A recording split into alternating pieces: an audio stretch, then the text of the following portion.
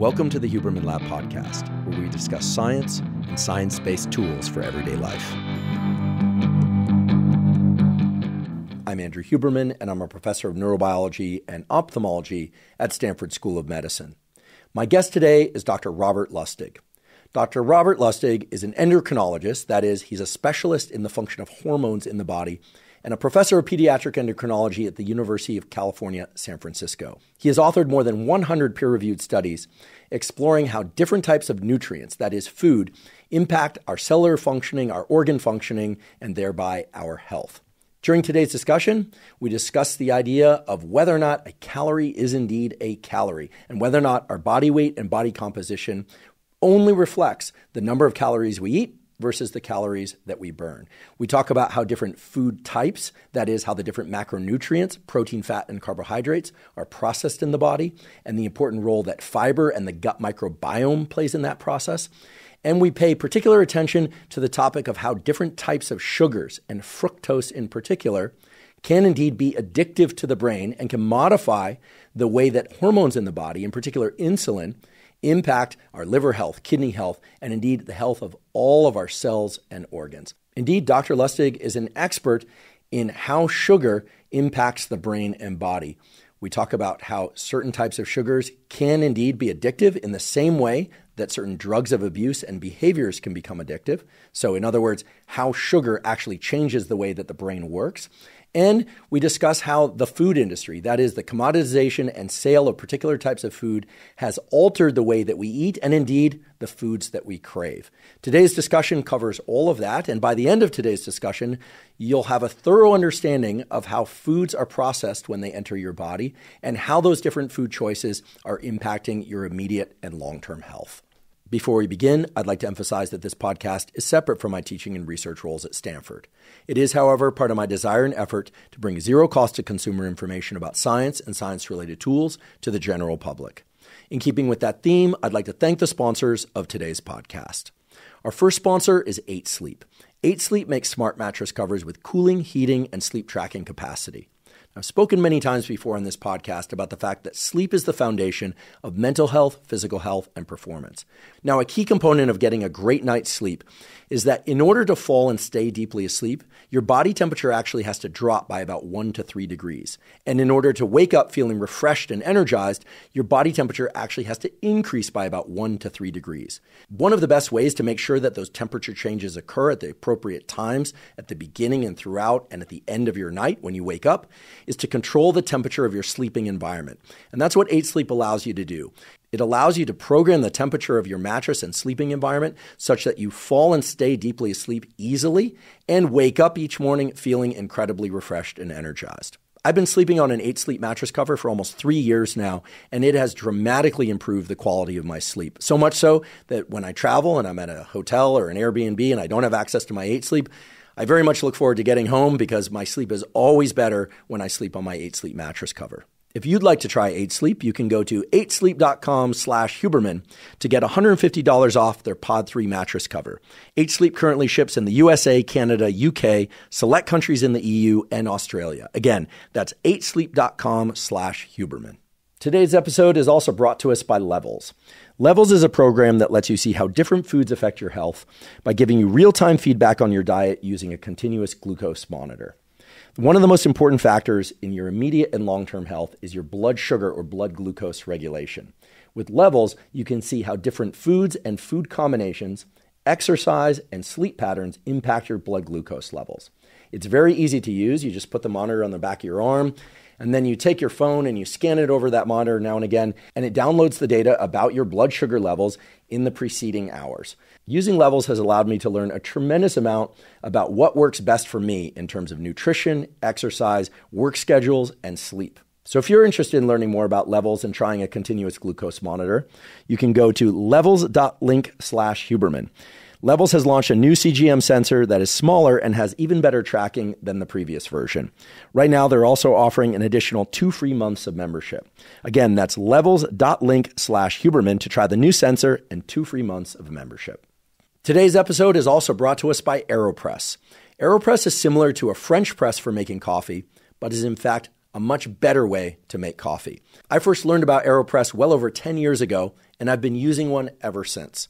AeroPress was developed by Alan Adler, who was an engineer at Stanford. And I knew of Alan because he had also built the so-called Aerobie Frisbee, which I believe at one time, perhaps still now, held the Guinness Book of World Records for furthest thrown object. And I used to see Alan, believe it or not, at parks around Palo Alto testing out different Aerobie Frisbees. So he was sort of famous in our community for developing these different feats of engineering that turned into commercial products. Now, I love coffee. I'm somebody that drinks coffee nearly every day, usually about 90 to 120 minutes after I wake up in the morning, although not always. Sometimes if I'm going to exercise, I'll drink coffee first thing in the morning.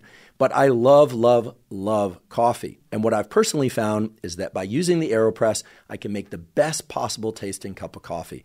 I don't know what exactly it is in the AeroPress that allows the same beans to be prepared into a cup of coffee that tastes that much better as compared to any other form of brewing that coffee, even the traditional French press. The AeroPress is extremely easy to use, and it's extremely compact. In fact, I take it with me whenever I travel, and I use it on the road in hotels, even on planes. I'll just ask for some hot water, and I'll brew my coffee or tea right there on the plane. If you'd like to try AeroPress, you can go to aeropress.com/Huberman. That's aeropress.com/Huberman to get 20% off any AeroPress coffee maker. AeroPress ships anywhere in the USA, Canada, and over 60 other countries around the world. Again, that's aeropress.com/Huberman to get 20% off. And now for my discussion with Dr. Robert Lustig. Dr. Robert Lustig, welcome. Pleasure. Truly. Just being here, being invited, high honor. Really appreciate it. And it's not doctor, it's just Rob. Okay, Rob. I've been looking forward to this conversation for a long time. I've seen your now famous, can we also say infamous, but famous YouTube video about sugar. We'll put a link to it in the show note captions. It's been viewed many, many millions of times. Yeah, and I still can't figure out why that is, you know. Well, I didn't think my mother would watch it, and she didn't, but 24.5 million people did. Well, I think people are very interested in what to eat, what not to eat, and we'll start off simply talking about what most everyone believes and understands, which is that a calorie is a form of heat energy that's given off during the processing of some food bit or something. If that's mysterious to people, just understand that a calorie is a unit of energy.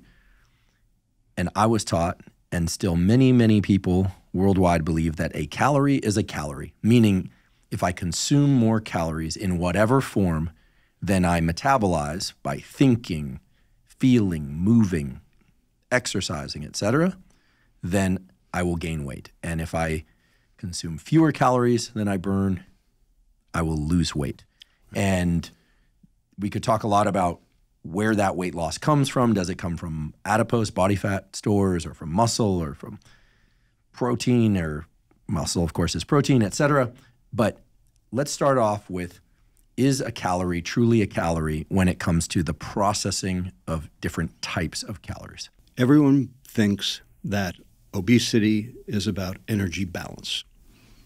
That is calories in, calories out. Therefore, two behaviors, gluttony and sloth. Therefore, if you're fat, it's your fault. Therefore, diet and exercise. Therefore, any calorie can be part of a balanced diet. Therefore, don't pick on our calories, go pick on somebody else's calories. This is actually what the food industry uses to assuage their culpability for the change in the food supply and the rise in obesity and chronic disease like diabetes. Now, it is true that a calorie is that unit of energy that raises 1 gram of water 1 degree centigrade. And so therefore, a calorie burned is a calorie burned. I don't argue that. That's true. That's, the first law of thermodynamics. But that doesn't mean a calorie eaten is a calorie eaten. That's not the same. And that's where people get it wrong. So let me give you some examples of how that calorie eaten is not a calorie eaten. You like almonds? I do. Me too. Almonds are great. Okay? You eat 160 calories in almonds. How many of those do you absorb? 130.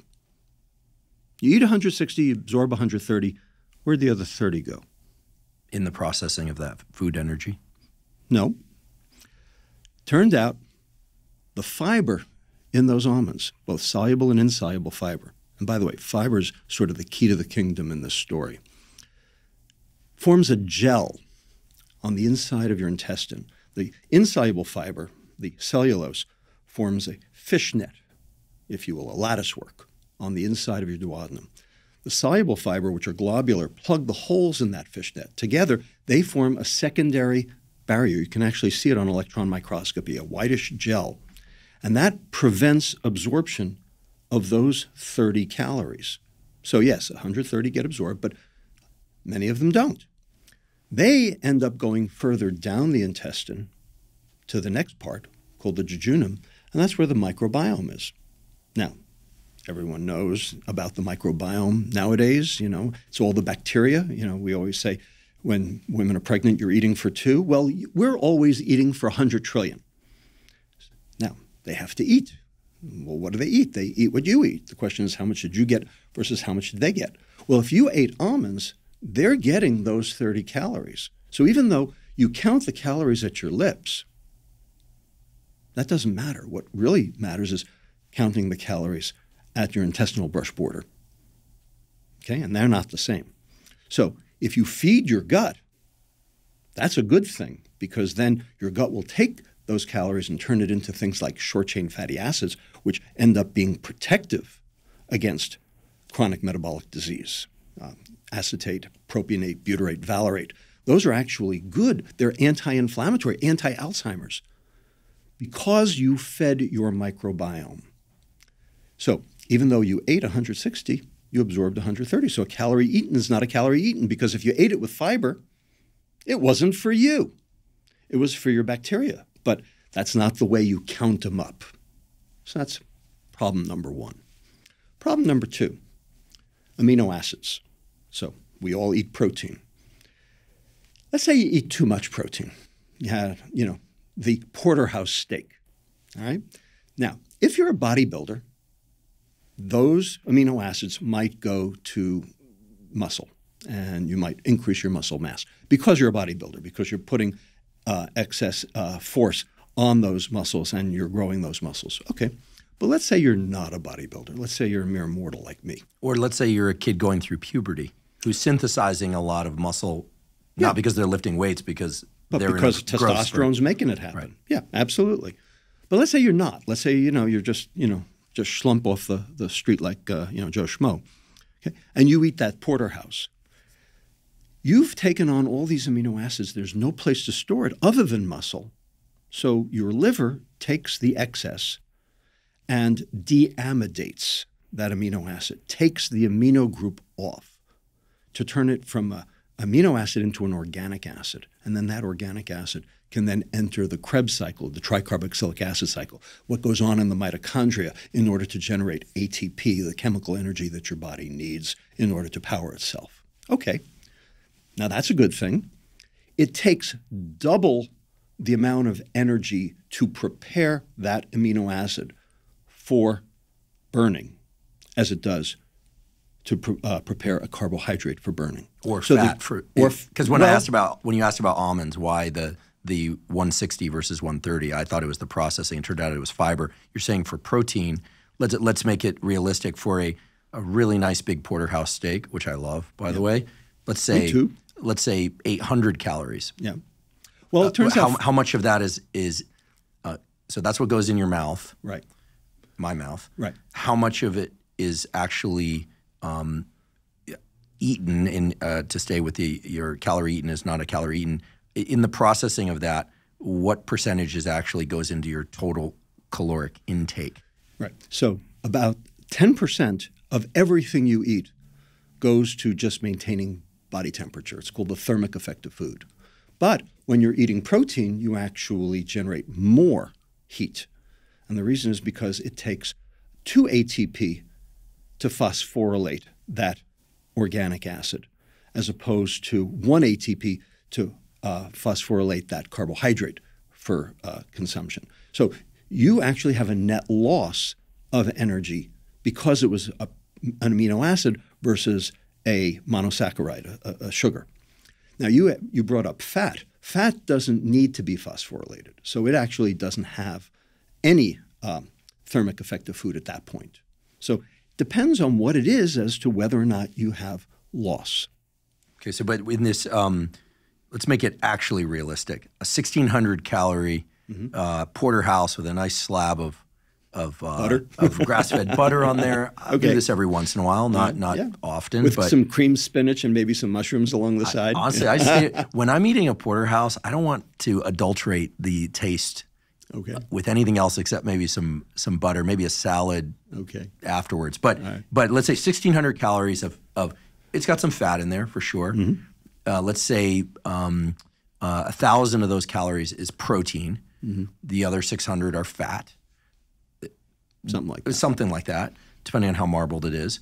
Okay, so based on what you just said about the thermic effect of food and protein in particular, of that 1,000 calories, how much actually can we count? I'm not a calorie counter, but does one include as calories truly ingested? Well, if you ingested 1,600, well, that's what went in the mouth. But what is going to go against your burn deficit? Right. So I would have to actually do the math to figure that out. But as a guess, back of the envelope calculation, you're going to lose about 25% of that. Wow.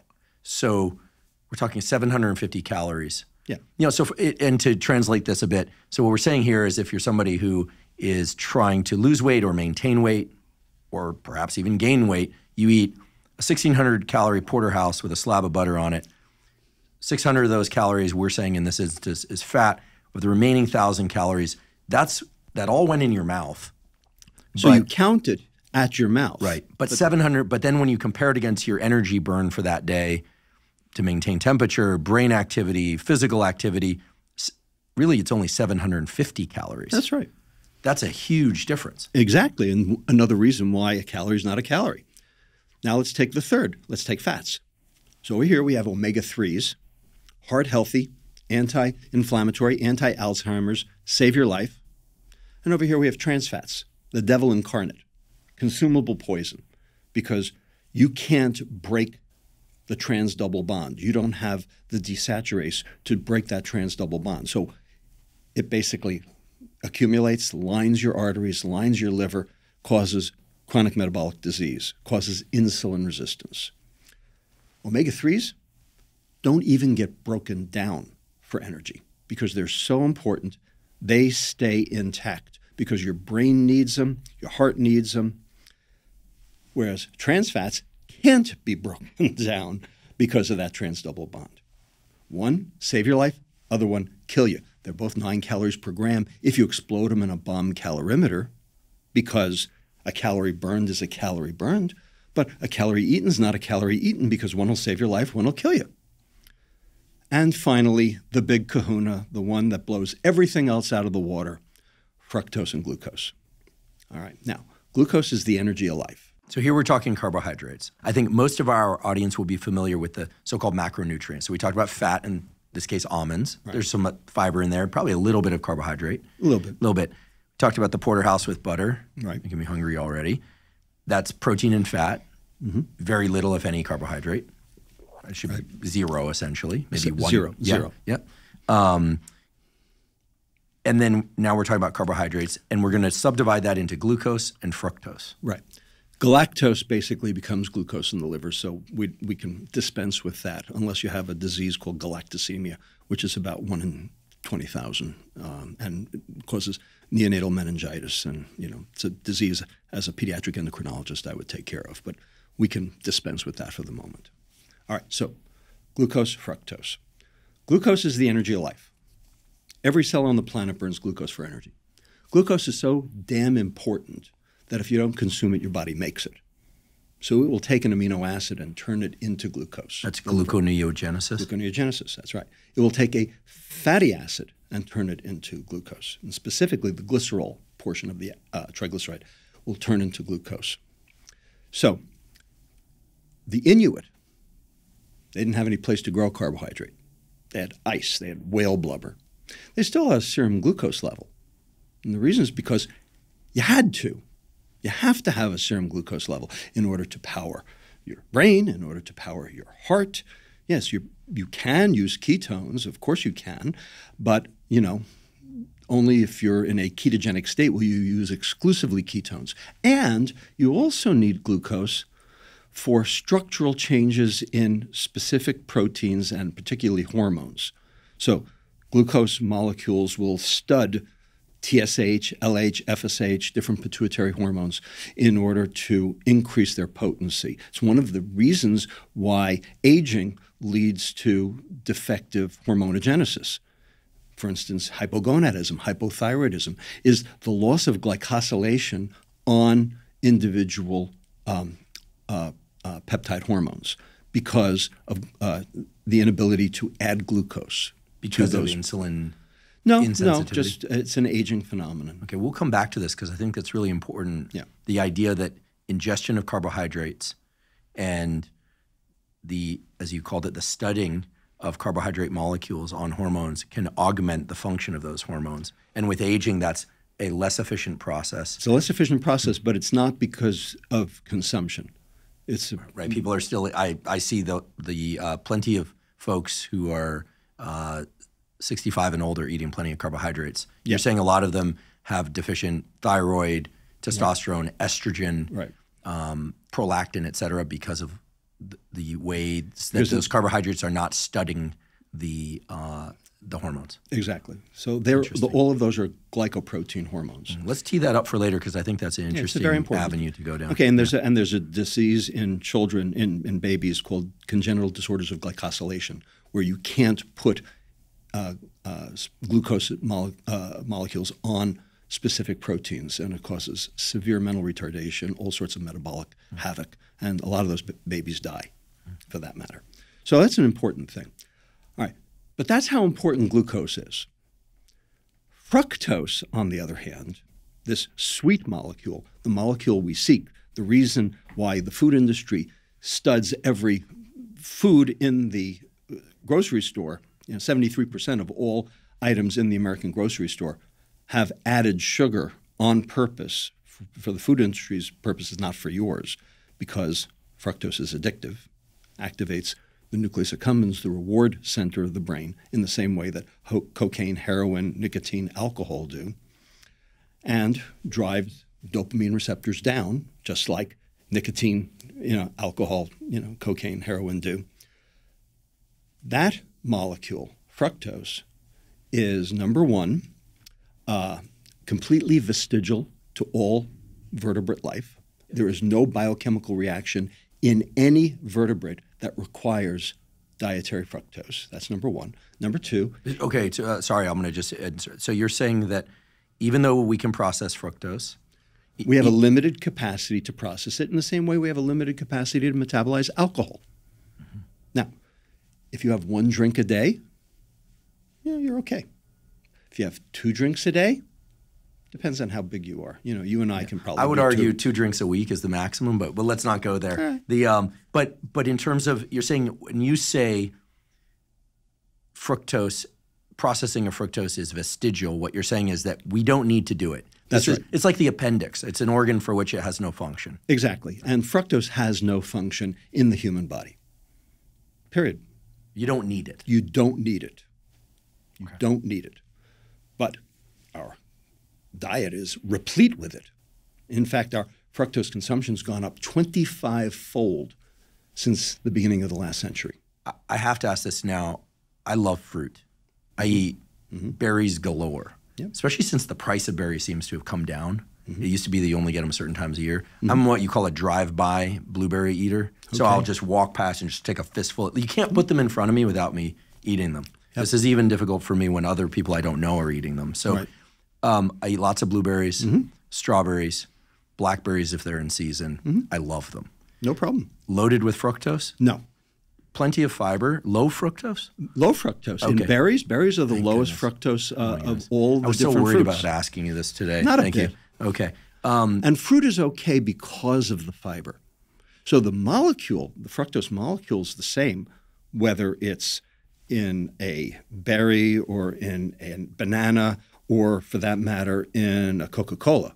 The fructose molecule is the same molecule. The difference is that in the berry, it comes with a whole lot of fiber. In the banana, it comes with a whole lot less fiber. And in the Coca-Cola, it doesn't come with any fiber. And the fiber is what mitigates the absorption. So when you consume the fructose with fiber, so your blueberries, you're feeding your microbiome. That fructose wasn't for you. Got it. Such a relief. And I must say, recently I had a whole body MRI as a preemptive thing. How was that? It was great. I got to watch a Netflix in there, and I never had a whole body MRI. I learned a few things that were useful to me. Right. I got a clean bill of health, so that's great. Well, that's good. One of the pieces of feedback I got is that my gut was filled with this very high contrast stuff. Right. And they asked, do you consume a lot of blueberries? And I said, indeed I do. Why? And they said, because that high contrast stuff, it shows up white on the scan, is high concentrations of magnesium that we see in people that ingest large amounts of blueberries, which is pretty rare. And yours are comparable to a bear in blueberry season. Wow. And basically my entire gut was filled with blueberries. I suppose I need to cut back a little bit. But now I know that fruit is okay, especially if the fruit has a lot of fiber. Yeah. But fructose itself, especially if it's not partnered with fiber, is, first of all, not required for survival at all, but you're telling me is problematic. Yeah, and let me tell you why it's problematic. We haven't gotten to that yet. We're just talking about whether it's vestigial versus needed. Now, let's talk about what fructose does. Turns out fructose inhibits three separate enzymes necessary for normal mitochondrial function. Now, your mitochondria make ATP. Your mitochondria have to work at peak efficiency. That's what metabolic health is mitochondria working at peak efficiency. Well, there are three enzymes that are inhibited by fructose. Number one, AMP kinase. All right?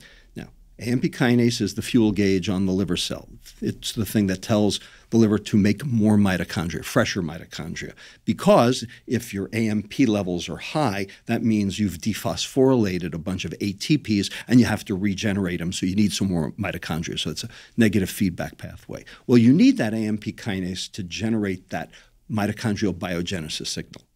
Except that fructose, a metabolite of fructose called methylglyoxal, MGO, sits in the active site of the gamma subunit of that AMP kinase and actually binds to arginines in that active site, rendering that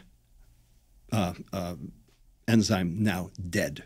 It's an irreversible inhibition because of the covalent bonding of that methylglyoxal, that aldehyde, to the arginine. And now that enzyme is dead. Okay, so it basically acts like a key that doesn't turn the lock but prevents the key that you want in that lock from entering the lock. It's like gluing a lock shut.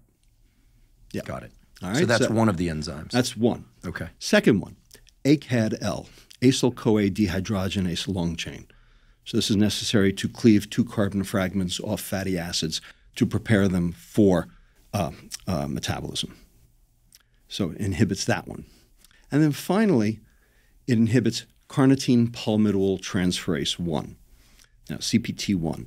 Now, that's the enzyme that regenerates carnitine. Carnitine is the shuttle mechanism by which you get the fatty acids from the outer mitochondrial membrane through to the inner mitochondrial membrane so that they can be beta oxidized for energy. So if you don't have that CPT1, you're basically carnitineless, and therefore you can't generate beta oxidation. You said fructose inhibits all three of these enzymatic pathways. Yep. As a biologist, I have to ask how potently does it inhibit them? I mean, because there are drugs that block receptors, and then there are drugs that block receptors with unbelievable affinity. Sure. So, mechanistically in a dish, meaning in vitro, you can see all sorts of things. But how significant is this for obesity, for mitochondrial function in vivo in us? All right. So look, the dose determines the poison, right? Paracelsus 1537. There are toxins that are parts per billion and will kill you, like sarin, ricin, cyanide. By the way, cyanide is a good analogy because it's working on mitochondria. It's basically causing mitochondria to be completely defective. All right. Then there are intermediate toxins like arsenic and carbon tetrachloride, parts per million, and they take a little longer to work. They're not going to kill you on the spot. That's why I can eat an apple seed that has a little bit of arsenic in it, but I'm not going to die. Right. And then finally and by the way, tobacco smoke goes in there. And then finally you have weak toxins, all right? And, where it's not one exposure that will kill you, it's, 10,000 exposures that'll kill you, like alcohol. Or toxic people. Yeah, toxic. Well, sometimes it only takes toxic. one. Couldn't resist. Sorry. Sometimes it don't. Mildly toxic people. Anyway, the point is that fructose is in that last category. So it's not what you do one day that kills you. It's what you do every day that kills you. And if you basically eat ultra-processed food, high in sugar, for 10 years in a row, it's going to show up in terms of your comorbidities. And ultimately, yeah, it will kill you. And we have the data to show, how many years you will lose. So right now in America, we pay an 8-year longevity tax. If you look at Japan, who they have a mean age of death of 88. We have a mean age of 80. Okay, we're paying an 8-year longevity tax just by living here. And we're talking about the healthy people. Now, if you have metabolic syndrome, it's a 15-year longevity tax. And if you have obesity, it's a 15-year longevity tax. And if you have metabolic syndrome, it's a 20-year longevity tax. That is primarily, not completely, but primarily sugar.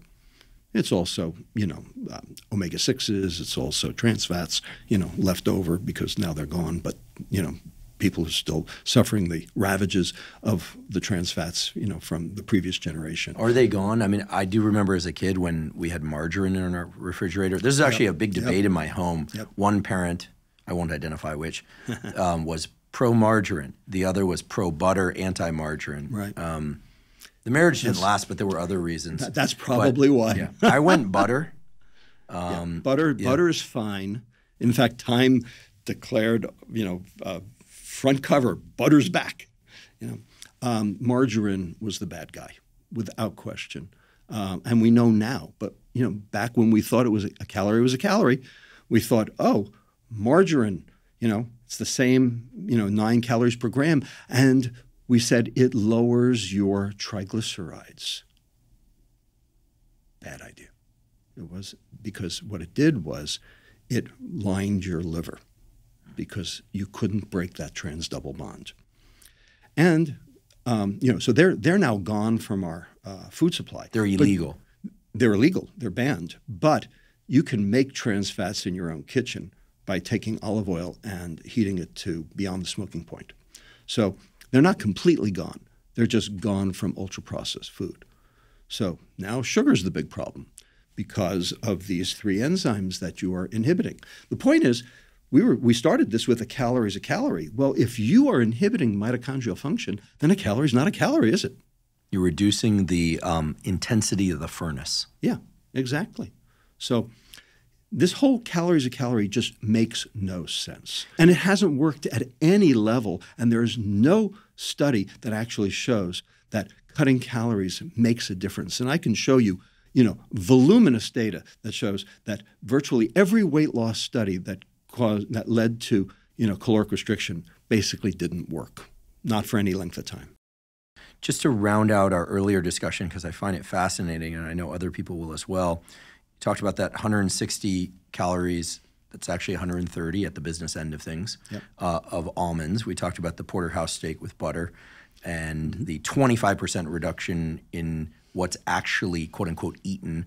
And I'll get back to this because this quote unquote issue, I think the problem is there's a lack of useful language to dissociate this stuff. Yeah. Even just calling fat, people think it's going to make you gain body fat. Totally. If we called it adipose tissue and lipids, we would have avoided this confusion. So I don't want to get there just yet, but I want to make sure with the food industry does this on purpose. Really? Oh, absolutely. So they tell you a sugar is a sugar, which is not true.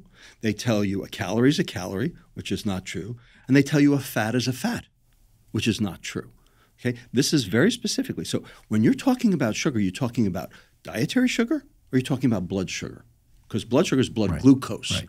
Or and cholesterol, I never use dietary cholesterol or circulating cholesterol or, Absolutely. Yeah. Okay. So we've done this to ourselves, but the food industry has really promulgated it because we farmed out nutrition policy and information to the food industry. So they actually use this for their purposes. It's one of the problems in this field. As we all know, quality nutrition influences, of course, our physical health, but also our mental health and our cognitive functioning, our memory, our ability to learn new things and to focus. And we know that one of the most important features of high-quality nutrition is making sure that we get enough vitamins and minerals from high-quality, unprocessed or minimally processed sources, as well as enough probiotics and prebiotics and fiber to support basically all the cellular functions in our body, including the gut microbiome. Now, I, like most everybody, try to get optimal nutrition from whole foods, ideally mostly from minimally processed or non-processed foods. However, one of the challenges that I and so many other people face is getting enough servings of high-quality fruits and vegetables per day, as well as fiber and probiotics that often accompany those fruits and vegetables. That's why way back in 2012, long before I ever had a podcast, I started drinking AG1. And so I'm delighted that AG1 is sponsoring the Huberman Lab podcast. The reason I started taking AG1 and the reason I still drink AG1 once or twice a day is that it provides all of my foundational nutritional needs. That is, it provides insurance that I get the proper amounts of those vitamins, minerals, probiotics, and fiber to ensure optimal mental health, physical health, and performance. If you'd like to try AG1, you can go to drinkag1.com/Huberman to claim a special offer. They're giving away 5 free travel packs plus a year's supply of vitamin D3 K2. Again, that's drinkag1.com/Huberman to claim that special offer. For the third category of macronutrients, carbohydrates, you differentiated glucose and fructose. Mm-hmm. If I ingest, let's say, half a bagel, since we were talking about New York, your city of origin, they have great bagels. On the West Coast, yeah, no, it's not the same. It's pretty pitiful. The same with the pizza dough. It's like they claim it's the water, whatever it is, it's different back there and it's better. Indeed. Half a bagel, let's say 250 calories, mostly carbohydrate. Mm-hmm. This is an unlined, no cream cheese, no schmear as they call it back there, no cream cheese, no butter, none of that thing. Just half a bagel, 250 calories. So that's what I ate. You're saying that a calorie eaten is not a calorie eaten. How much of that carbohydrate, given that it's probably let's assume it's mostly glucose. Let's do it this way. Yeah, it is. It's polymerized glucose. Okay, polymerized glucose. How much of that is actually utilized or burned versus, the original 250? So if you look at what happens to energy in the body, 65% of that which is ingested goes to resting energy expenditure, just to power the body. 10% goes to the thermic effect of food, and then 25% goes to activity. That's the breakdown of where the energy goes. And that's calories from fat, protein, and carbohydrate. Yeah, from everything together. And, glucose is a perfectly good example of how that works. The point is, though, that when you ingest glucose, you're getting a big glucose excursion in your bloodstream. So you're getting a big glucose spike. And that glucose spike has to come down. Well, what makes it come down? The hormone insulin. Insulin is the bad guy in this story. The higher your glucose goes, the more your pancreas will release insulin in order to bring that glucose down. Well, it turns out that glucose rise was not benign. That glucose rise led to endothelial dysfunction. Transient, but nonetheless endothelial dysfunction. Could you just remind people what endothelial cells are? The inside of your arteries, okay? And it will change blood pressure. We've got plenty of data to demonstrate how it changes blood pressure, and over time, that will cause coronary artery disease, that will cause kidney disease, et cetera. But it's the insulin response that is really the bad guy. Now, people think insulin is good because it lowers blood glucose. After all, diabetics take insulin, to lower their blood glucose. Okay, let's take a diabetic, a patient with diabetes. Blood sugar is 300. That's bad. We give them a shot of insulin in the arm. Blood sugar goes down to 100. Blood sugar went from 300 to 100. Okay. Where did the 200 points of blood glucose go? I'm assuming that the insulin sequestered it. To where? I'm assuming to the liver. To the fat. Interesting. For storage. That's insulin's job. Insulin takes whatever you're not burning and puts it into fat for storage. Insulin is not the diabetes hormone. Insulin is the energy storage hormone. How quickly does it do that? Pretty quick. Because if I'm, having a very busy day, or the diabetic person is having a very busy day and they're moving around a lot, then you got insulin-bound glucose in the bloodstream for how long? No, insulin doesn't bind glucose. Insulin binds to its receptor. Sure, sorry. And allows for glucose transporters to work. But for some period of time while that person is active, there's an opportunity to utilize that glucose. Well, yeah. Right? Yeah. So how quickly is insulin managing that glucose? We know that the spike comes down quickly, but the glucose is not available for energy utilization after what? It's sequestered to the adipose, to the fat tissue within an hour? Is that about right? About 90 minutes, yeah. But okay. If you're active, if you eat a muffin and you're active, okay, your muscles are going to take up that glucose irrespective of insulin. In fact, muscles are insulin independent. They have glucose transporters, but they are insulin independent because if they weren't, then every patient in diabetic ketoacidosis would be paralyzed. Okay, so glucose will end up in muscles irrespective of energy status and insulin status. And in muscles, it's used as immediate fuel and glycogen? Both. Okay. Immediate fuel and glycogen storage in the muscle. Absolutely. All right. Now, if you're active, then you will clear glucose into muscle. Therefore, your blood glucose won't rise as much because it went into muscle. And therefore, your pancreas will put out less insulin because it doesn't have to clear as much from the bloodstream. And that's okay. That's good. Right? But let's say you didn't exercise. So you've got a big glucose excursion. Now you have a big insulin response. And that insulin is going to take the excess that's in your blood. It has to clear it, and it will go to fat for storage. That insulin rise turns out to be particularly egregious in terms of metabolic disease, and I can prove it. There is a mouse, my favorite mouse. I love this mouse. This mouse turns medicine on its head and teaches every doctor why they have to go back to medical school and learn it right. This mouse is called the Podirko mouse, Podirko. Is it discovered by Podirko? No. No. It was discovered in Ron Kahn's lab. It was manufactured in Ron Kahn's lab. So this is a tissue-specific insulin receptor knockout mouse, IRKO. So lacks the insulin receptor in a specific kidney. In the kidney. Interesting. Podirko, glomerular podocyte insulin receptor knockout mouse. We haven't talked too much about transgenic models and knock-ins and knockouts. So just in 10 seconds or less, basically, these are mice that are genetically engineered to lack the receptor for insulin, specifically in the glomerular podocyte, the kidney. In the kidney. Right. And everywhere else in this mouse, insulin does its thing normally. Exactly. Okay, great. So these animals are euglycemic, normal blood glucose levels. These animals are normally glucose tolerant. They go up, they go down, just like every other mouse. These mice are not fat. These mice are not thin.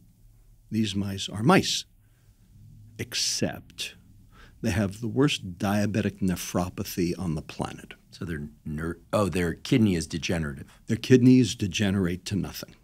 Yikes. Now, they have normal blood glucose levels. They have normal glucose tolerance. They have normal insulin tolerance, whole body. But their kidneys are dying. How come? Can't be the glucose. It's the insulin. Because insulin's the bad guy. Insulin's actually making the kidney disease. And so these animals that are insulin resistant, they have diabetic nephropathy without diabetes.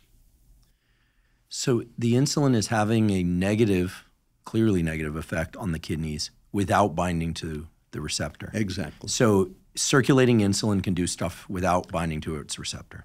Well, it binds to its receptor in different parts of the body. Other parts of the body. Other parts but in of the the kidney body. it can't because it's a knockout. Because it's knockout, right. The point is insulin does stuff by itself. And it turns out insulin drives growth. Now, every cell in your body wants to burn at one time in its life and wants to grow at another time in its life. Every cell has those two pathways: burning, growth, burning, growth. What determines whether a cell should be burning or whether a cell should be growing? I don't know what makes it burning, but presumably it has something to do with mitochondria. It has everything to do with mitochondria. Right. So every cell needs to burn and needs to grow at a different time in its life. Here's a way to think about it. We all start out as a zygote, a single cell. We end up an adult. Now, that single cell had to become 2 cells. Those 2 cells had to become 4 cells. Those 4 cells had to become 8 cells, and on and on and on and on. So every cycle, there's a doubling.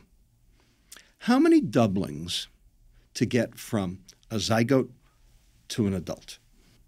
Well, it's an exponential growth. So Yeah. I don't know it off the top of my head. 41.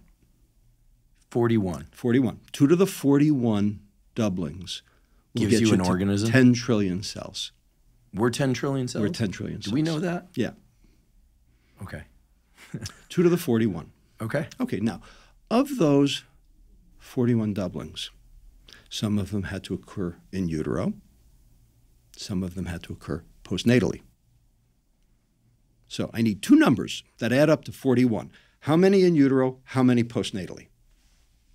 Well, way more. You start off with a lot more than you end up with, but then you have cells that turn over throughout the lifespan. So this is a tough one. Okay. Because skin cells turn over. Sure. With neurons, it's pretty straightforward because you're gonna somewhere between What you get 3 is and what you 10. get. Right. Well, you're born with somewhere between 3 and 10x of what you end up with, depending on the brain structure. Yeah. So, but for whole body wide, I don't know how you'd come up with that number. 36 and 5.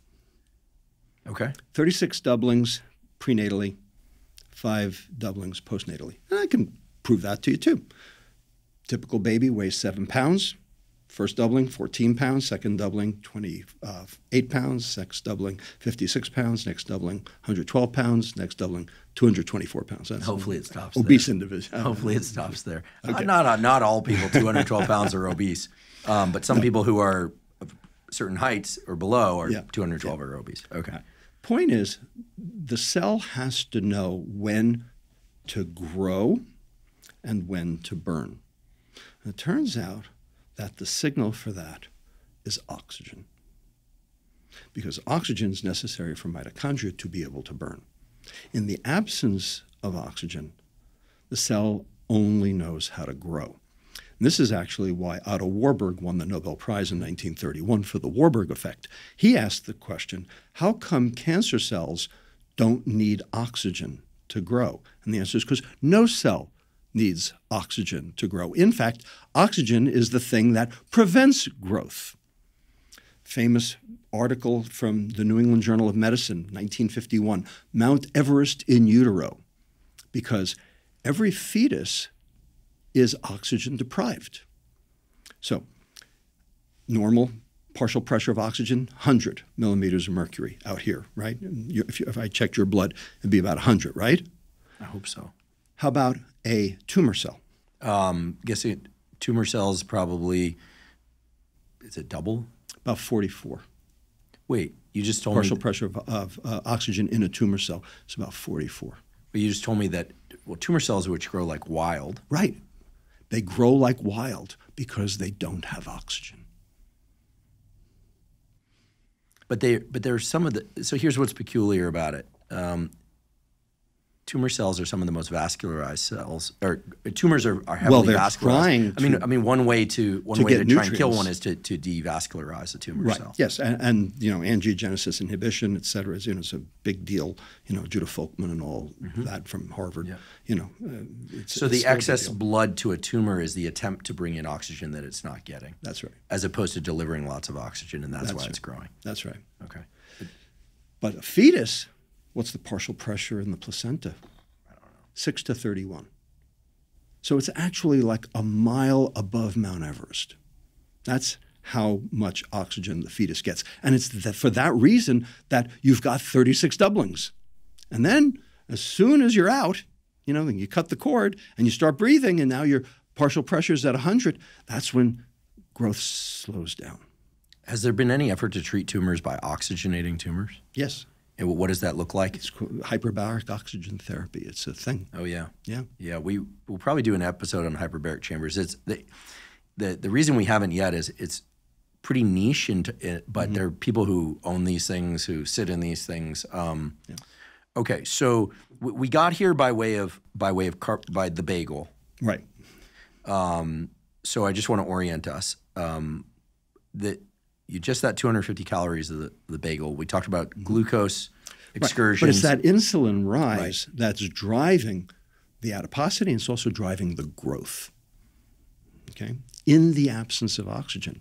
Because if you have oxygen, then you don't need that much insulin. Okay. So because you're going to burn instead of store. Got it.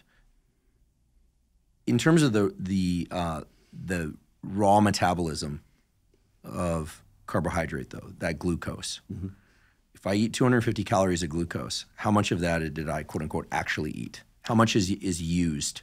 How much is used? Yeah, let's assume that I'm at my desk working, or I'm walking around a little bit. I'm not exercising hard in the subsequent hour. So used for what is the question? I'm getting back to the calorie. Is a calorie a calorie? Clearly the answer is no, based on the processing of different types of calories. We established it for fat. The almonds, we established it for protein. Right. The porterhouse with butter. And now we're trying to establish that for the 250 calories of a bagel, which is glucose. Right. So the glucose has to be phosphorylated, so you're going to lose an ATP in the process. So you're going to go ATP goes to ADP. And then that ADP will go to AMP, adenosine monophosphate, which will then go to IMP, inositol monophosphate, which will then go to uric acid. Okay. And that uric acid will be then released from the cell, circulate in the bloodstream, and hopefully go out in the kidney. In the process, that uric acid can inhibit mitochondrial function, and it can also inhibit endothelial nitric oxide synthase, which is the enzyme in your vasculature that is your endogenous blood pressure lowerer. Right, by expanding blood vessels and capillaries. Exactly. Right, this is the mechanistic foundation of the drugs that were originally used for improving prostate function, but are used to treat erectile dysfunction, which are the PDE5 inhibitors, which allow nitric oxide to be around longer and more of it, right? People use it for other purposes too. Right. Now no one will forget if I cue it up with that example. We in the neonatal intensive care unit, it closes patent ductus arteriosus, which is a big deal in the neonatal world. Well, okay, I want to ask you about that, but so I heard two things. One is that glucose and the insulin that goes with it increases uric acid. Uric acid, while it has certain important functions in health, too much of it, you said, can inhibit nitric oxide. Yeah, can inhibit nitric oxide. So that means that the blood vessels and capillaries are going to stay more constricted, so blood pressure is going to be higher than it would be normally. That's right. And then uric acid is also inhibiting mitochondrial function. That's right. Okay. But eating half a bagel isn't necessarily a terrible thing if it's within your caloric requirements. It all depends on how much you clear and how high your insulin goes. Now let's compare that 250 calories of glucose to 250 calories of fructose. Right. Let's come up with a food example. 250 calories of fructose would be trivial to consume in the form of high fructose corn syrup, right? Well, so remember that high fructose corn syrup is half glucose, half fructose. Oh, okay, so let's not 125, 125. Okay, so let's not use that. Well, so let's assume. So we can talk about a soda for to get that 250 calories easily, Right. Especially if it's not a can or a European-sized bottle or 8-ounce can of soda. Okay, so 8-ounce can of soda, and maybe let's include a food item. Let's talk like a store-bought packaged cookie, a couple of Oreos, 2 Oreos. Okay. Probably get you to that 250 or maybe 4 Oreos. Maybe 3 Oreos, yeah. Okay. Oreo lovers everywhere celebrating. 3, 250 calories of fructose. What's the effect on uric acid? What's the effect on caloric burn? What's the effect on anything for that matter that we should be aware of? All right. So first of all, the Oreo has plenty of fructose in it, so keep that in mind. Okay. If let's say you consumed 250 calories in a bagel, because that's pretty much polymerized glucose, versus say the soda. So the bagel versus the soda, that's what you're equivalent really calories, right? Equivalent calories. Or the bagel versus, let's say, 2 Oreos and a little bit of 2 Oreos. Okay. So number one, there's only half the glucose in the soda because the other half is the fructose. It's 125, 125. So your glucose rise won't be as high. Your glucose excursion will be lower. This is actually one of the reasons why there's this thing called glycemic index. And glycemic index is a canard. It's garbage. It is complete and utter BS. The glycemic index. Absolute BS. Nothing is more egregious in terms of argument than the glycemic index. And this is one of the things that dietitians promote and espouse, and one of the things that's got to go. Okay, this is an idea that must die. Okay, we'll get back to why the glycemic index has got to die.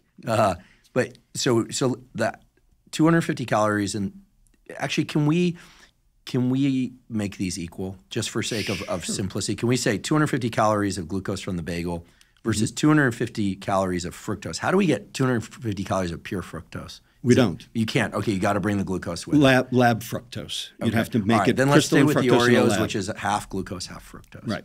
I mean, there is no fructose alone in nature. Even crackers, some of the ones that are salty, are also sweet.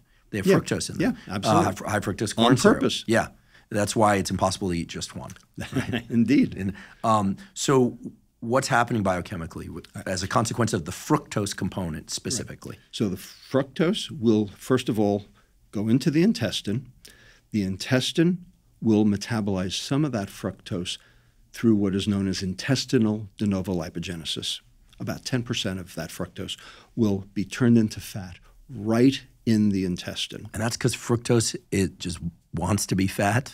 Yeah, fructose wants to be fat. Fructose is the lipogenic substrate. Here, we're not talking about body fat. We're talking about fat molecules that can potentially be used as energy. That's right, triglyceride molecules. Okay, so 10% of that fructose will be turned into triglyceride right in the intestine and be released into the bloodstream, and it is the reason for a postprandial triglyceride response. Postprandial is, and I'm including myself in this group, is nerd speak for after eating lunch. Right. Typically, it's lunch. So that's actually one of the drivers of cardiovascular pathology, that intestinal de novo lipogenesis, turning that fructose into triglyceride right in the intestine. Now, there's a limit to how fast and how much the intestine can do that. The rest of the fructose will be absorbed into the portal vein, but not before some of that fructose will make it further down and it will nitrate tight junction proteins. Now, okay, portal vein of the kidney. So, portal vein goes to the liver. Portal vein goes from the visceral, from the intestine to the liver. No kidney, doesn't feed the kidney. Okay. No kidney. Intestine to liver. Okay. But fructose nitrates tight junction proteins. Now, let me explain that to your audience. Your intestine is a sewer. Definition of a sewer, a pipe with shit in it. Okay? That's its sewer. Our intestines are sewers. There's junk in the center, and the job of the intestine is to move the junk through to the anus, absorbing the good stuff while you can. The intestine is made up of cells, intestinal epithelial cells, that are bound together, and they're bound with proteins that basically form a barrier. And those barriers are called tight junction proteins. Things like claudins and things like that. Zonulin is the main one. Okay, there are others, but zonulin is the one that is defective in celiac disease. What defines a tight junction? Is it like completely impermeable or semi-permeable? Completely impermeable, Okay. unless its function is inhibited. Turns out if you alter the phosphorylation status or the nitrate status of that tight junction, it will become transiently permeable. Okay. And so fructose nitrates tight junction proteins, causing them to be transiently permeable, allowing some of the junk in your intestine to get through into your bloodstream. So this is leaky gut. This is leaky gut. This is what causes leaky gut. Fructose is a driver of leaky gut. Got it. That causes inflammation at the level of the liver, which ultimately leads to systemic inflammation. One of the reasons why high sensitivity CRP is high in patients who eat ultra-processed food. CRP is C-reactive protein, which is a marker of essentially an inflammatory immune response. Exactly. Yeah, you don't want it too high. And 93% of Americans today are inflamed. Does that mean that 93% of Americans have leaky guts? Yeah, it does, because that's where it comes from. So in addition to limiting fructose intake,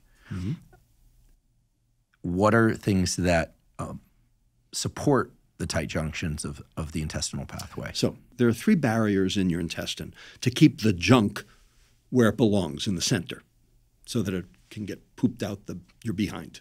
All right? 3 separate barriers. One is a physical barrier called the mucin layer.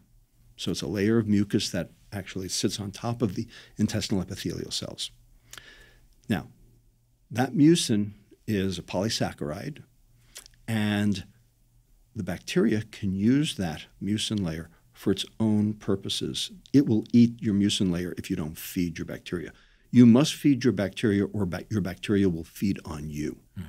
Okay? So you are in concert with your microbiome.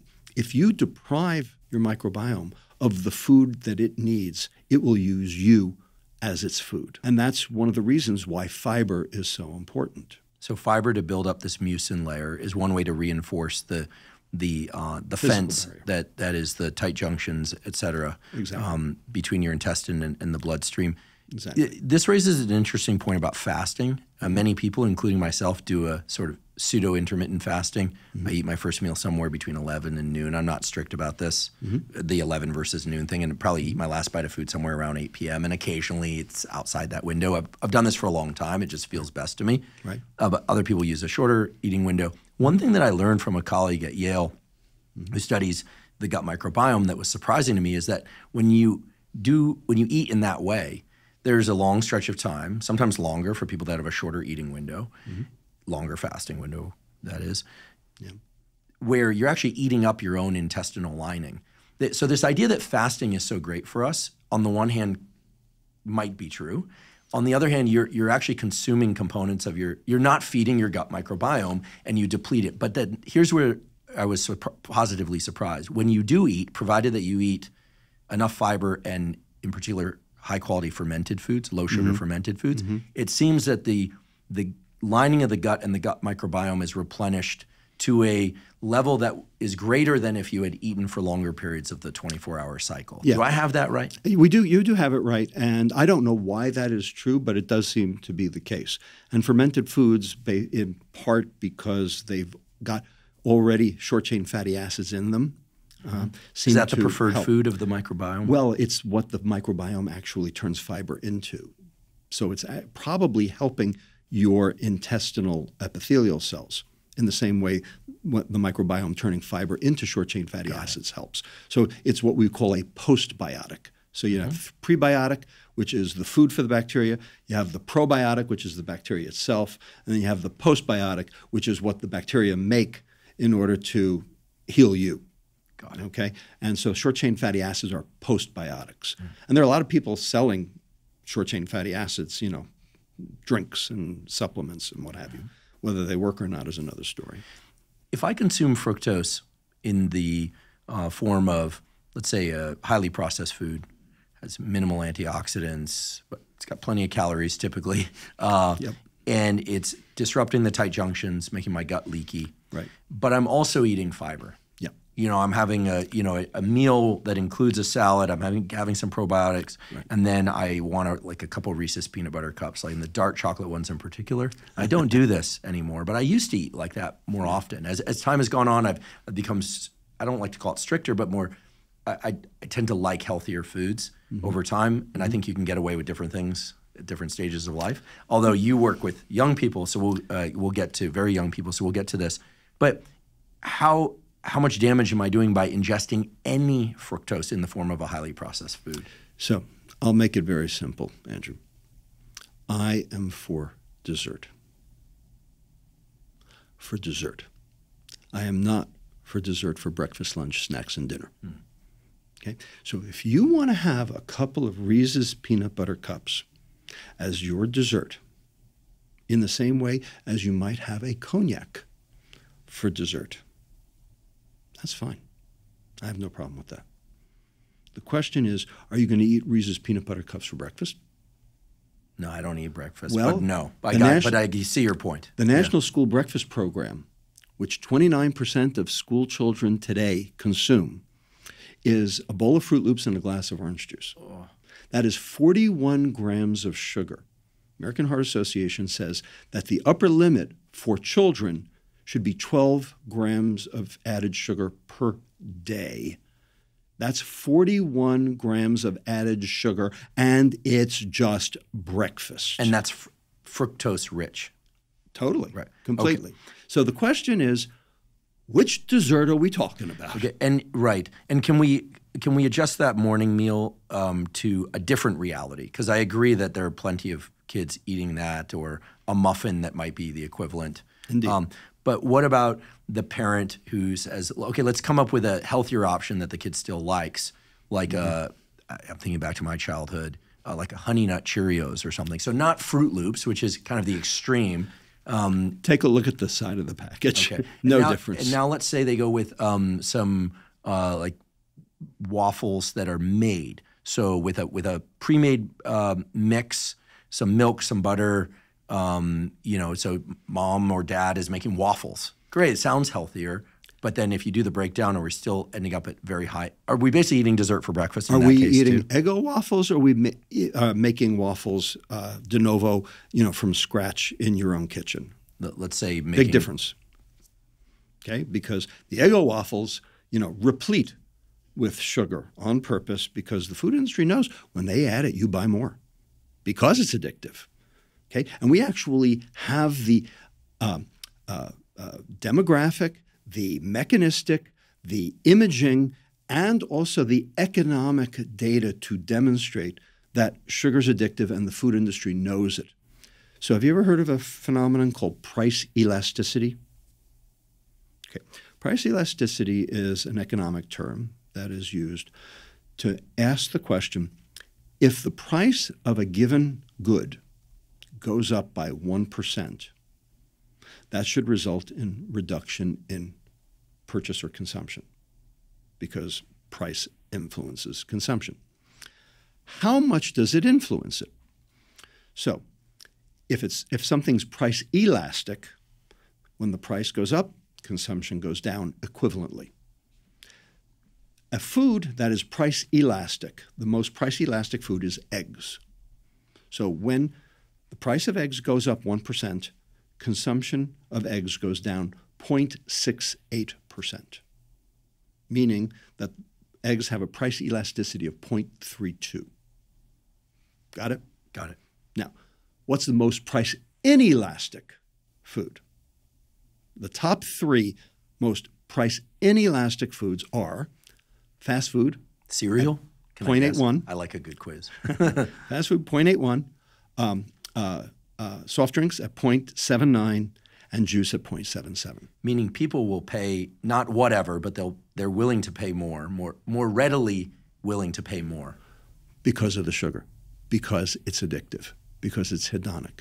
So many, many years ago, Andrew, you probably remember something called Keynesian economics. Mm-hmm. And Keynesian economics was based on this concept of the rational actor. And the rational actor can determine value, which is utility over cost. And if you're a rational actor, you should be able to say, yeah, I'll buy that, but I won't buy that, right? Okay. In 1979, Daniel Kahneman and Amos Tversky, Nobel Prize winner Daniel Kahneman, described the irrational actor. Now, the irrational actor cannot determine value. And the reason is because he is risk averse. So the cost is always too great. So the utility may be the same, but the cost goes up because that's why they have, aversive tendencies, the irrational actor. Jeffrey Sachs has described the hedonic actor, who also cannot determine value because it doesn't matter what it costs. They need their fix. And this is what's going on, and the food industry knows it. And that's why every food in the store has been spiked. I'd like to take a quick break to acknowledge our sponsor, Element. Element is an electrolyte drink that has everything you need and nothing you don't. That means zero sugar and the appropriate ratios of the electrolytes, sodium, magnesium, and potassium. And that correct ratio of electrolytes is extremely important because every cell in your body, but especially your nerve cells, your neurons, relies on electrolytes in order to function properly. So when you're well hydrated and you have the appropriate amount of electrolytes in your system, your mental functioning and your physical functioning is improved. I drink 1 packet of Element dissolved in about 16 to 32 ounces of water when I wake up in the morning, as well as while I exercise. And if I've sweat a lot during that exercise, I often will drink a 3rd Element packet dissolved in about 32 ounces of water after I exercise. Element comes in a variety of different flavors, all of which I find really tasty. I like the citrus, I like the watermelon, I like the raspberry. Frankly, I can't pick just one. It also comes in chocolate and chocolate mint, which I find taste best if they are put into water, dissolved, and then heated up.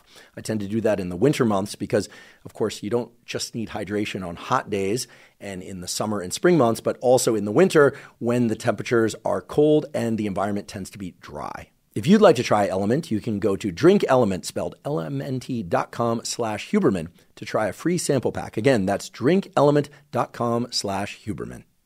We talked about dessert for breakfast in the form of cereals, some of which are disguised or couched as healthier. I think of like Honey Nut Cheerios. It seems healthier than Fruit Loops. It looks healthier, like just by way of color. It looks kind of weedy, color. So, and in terms of lunch, I mean, one of the things that I love about Europe is that the breads are amazing. Yeah, the breads are terrific and there. I like them because they're not as sweet. Exactly. And so a sandwich from, not every deli, but from a typical sandwich shopper that one makes with store-bought bread, sliced bread in the U.S. has a lot of fructose. I looked this up prior to our discussion today. So in some ways, dessert is being woven into foods that parents and or kids, everyone thinks are savory. We're actually eating sweets. Exactly right. But we don't taste them as sweet at a conscious level necessarily, right? But our taste buds do. Right. That's exactly right. So the question is, why do they do that? So, question for your audience. You buy a loaf of bread at the local bakery. How soon before it stales? 2 days. 2 days. At best. Yeah. If it's really great bread. That's right. Yeah. The better the bread, the quicker it stales. Mm-hmm. You buy a loaf of bread at the neighborhood grocery store. How soon before it stales? You've got probably a week, and then there's the moldy pieces at the end that you try. If you're in college and you were me, you try and scrape that off. It can last up to 3 weeks, depending. Right. You could throw it in the freezer. You probably do that with the bakery bread, but it's never the same. Never the same. It's never the same. So the question is, why is that? And the answer is sugar. The answer is sugar. So the grocery store bread had sugar added to it on purpose because when you bake it, the sugar does not evaporate. It stays in the bread. And the sugar is hygroscopic, meaning it holds on to water. This is a phenomenon that the food industry uses called water activity. Okay? And so it will hold on to water, and so it will stay spongy and it will not stale as quickly as the bakery store bread, which did not have that sugar added to it. So even something as benign as bread has been turned into something that ultimately leads to chronic metabolic disease. We've pivoted somewhat from carbohydrate divided into glucose and fructose to a discussion of sugar. Could you tell us the link between sugar and fructose? So table sugar, what percentage of table sugar is fructose? What percentage of brown sugar is fructose? What percentage of the sugar that's added to food is high fructose corn syrup on average? Yeah. You know, just because here what we're talking about is what you're describing as an intentional lacing of food with something that's addictive, but that's also processed very differently at the level of the kidney, at the level of the liver, and it's bad. It's a bad situation. Absolutely. So when we talk about sugar, I think we need to be as careful in describing what we really mean as when we talk about a calorie. I completely agree. So for your audience, let's be very, very clear on definitions. Okay. Let's not use the word sugar because it has multiple definitions. Let's use sucrose. Sucrose is what you put in your coffee. It's the crystals. All right? It's cane sugar, beet sugar, the stuff that teaspoons of, right? This was all that was available for many, many years. That is one molecule of glucose, one molecule of fructose, bound together, for the chemists out there, an O-glycosidic linkage. Okay? The enzyme in your intestine called sucrase cleaves this O-glycosidic linkage in about a nanosecond. You absorb the two molecules separately. The glucose goes to the entire body, generates an insulin response. The fructose goes straight to your liver, generates fat.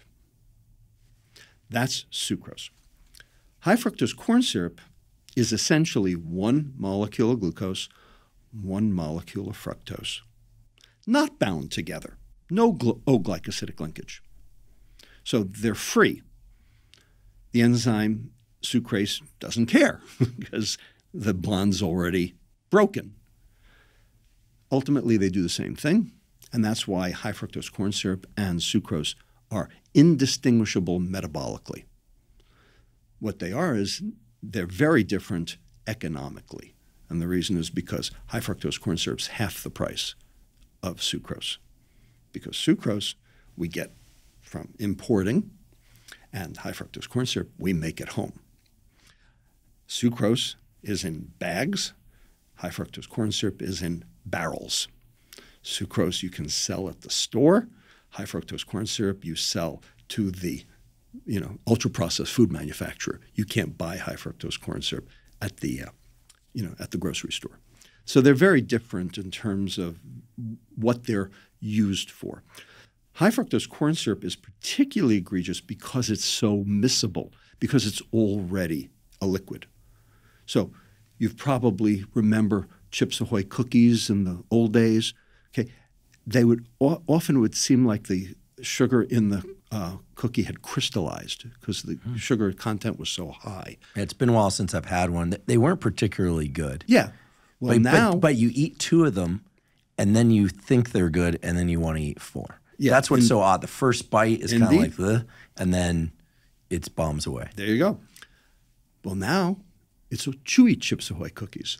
Oh, I remember the chewy Chips Ahoy cookies. Remember chewy chips? Yeah, well, that's high fructose corn syrup, because the two molecules are free, they don't crystallize.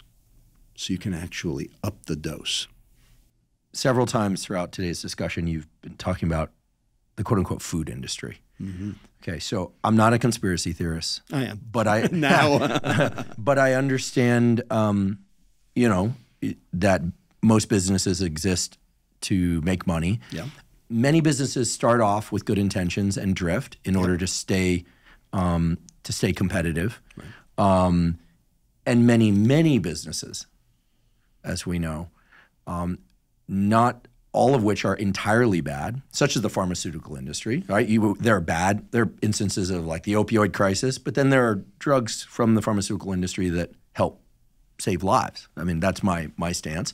The food industry, I think there are good actors and there are bad actors, but we're talking about the food industry. Okay. Well, we can talk about the exercise industry. We talk about the podcast industry. I mean, you got good actors and bad actors. But, Indeed. But what you've alluded to several times here, and you're more informed than I am, is a concerted effort to lace food with a form of sugar that makes people crave more of that food and that is causing metabolic illness, disrupting mitochondria, and on and on. Exactly. And you're the physician, not me. You've worked with patients who struggle with obesity and for various reasons, not me. And so we could probably spend hours, if not days, talking about all the terrible things that the quote-unquote food industry has done. But what do you think is the pure motivation, right? I don't think that they want people to be sick, but they want to sell product, and this sells more product. So then it raises two questions. Why is it that more people don't know this information, although many more will know after today's conversation? And certainly in government, it's a mix, regardless of what side of the aisle you're on or if you're right in between. Yeah. They're clearly people that care about the health of themselves and others. So I can understand how things might have gotten to this point, but what do you think are the barriers to getting people to appreciate just what a problem this is and getting people to change their choices in terms of what they're eating? Are they truly addicted to the point where they are sick, they can't make good decisions, like a drug addict who's highly addicted to heroin is a sick person, they have an illness and they need treatment, but until they get that treatment, they can't make good decisions? Let's take an analogy. Alcohol. 40% of Americans are teetotalers, never touch the stuff. 40% don't 40% don't drink. Great. I'm not a big fan of alcohol. I've never seen it make anyone better at anything that really mattered. No, because except drinking. It's and that also doesn't really completely matter. vestigial. There's no biochemical reaction in the body that requires alcohol. Okay? For the same reason, by the way, fructose. 40% are social drinkers. You can pick up a beer, put it down. I'm in that category. 10% are binge drinkers, and 10% are chronic alcoholics. Okay? Now, do you deprive the 40% of social drinkers because of the 20% of binge drinkers and chronic alcoholics? No, I believe people should be in choice, but I believe people should know what they are doing so that they can be in choice. Well, right? Like do as you – I always say and I said this about the alcohol episode, which turned out to be one of our most prolific episodes, where I said that, more than 2 drinks, 0 is better than any, and more than 2 drinks per week, you need to do other things to offset that, and it's problematic. Those are what the data say. But I would say do as you want, but know what you're doing. Well, so I would say that that's exactly what the food industry wants you to think. That is the food industry's mantra, is you have your own choice. Personal responsibility. So the question is, does personal responsibility work? And the answer is no, it doesn't.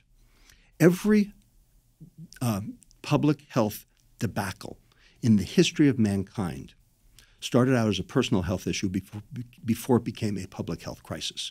And you can pick your personal responsibility issue, whether it be exposures, whether it be addictions, whether it be infections. The bottom line is, ultimately, it required a societal response. Okay? We can talk about syphilis. We can talk about tuberculosis, ultimately needed a public health response. We can talk about teen pregnancy. We can talk about tobacco. Tobacco ultimately needs a public health response because the sheer enormity of it and the egregiousness of it requires that public health response. Well, it turns out this is no different. In order to exercise personal responsibility, 4 criteria have to be met. Those 4 criteria are the following. Number 1, knowledge. You have to have the knowledge, because if you don't have the knowledge, then how can you exercise personal responsibility? Well, in fact, the public's being kept from the knowledge. We're doing this now in part to entrain that knowledge, to get people to understand what the problem is. Yeah, I consider myself pretty informed about nutrition and health, but already today I've learned 24 facts about processing of fructose and calories generally that I had no knowledge of prior. Well, that's good, okay? Because it's not about the math. It's about the science, okay?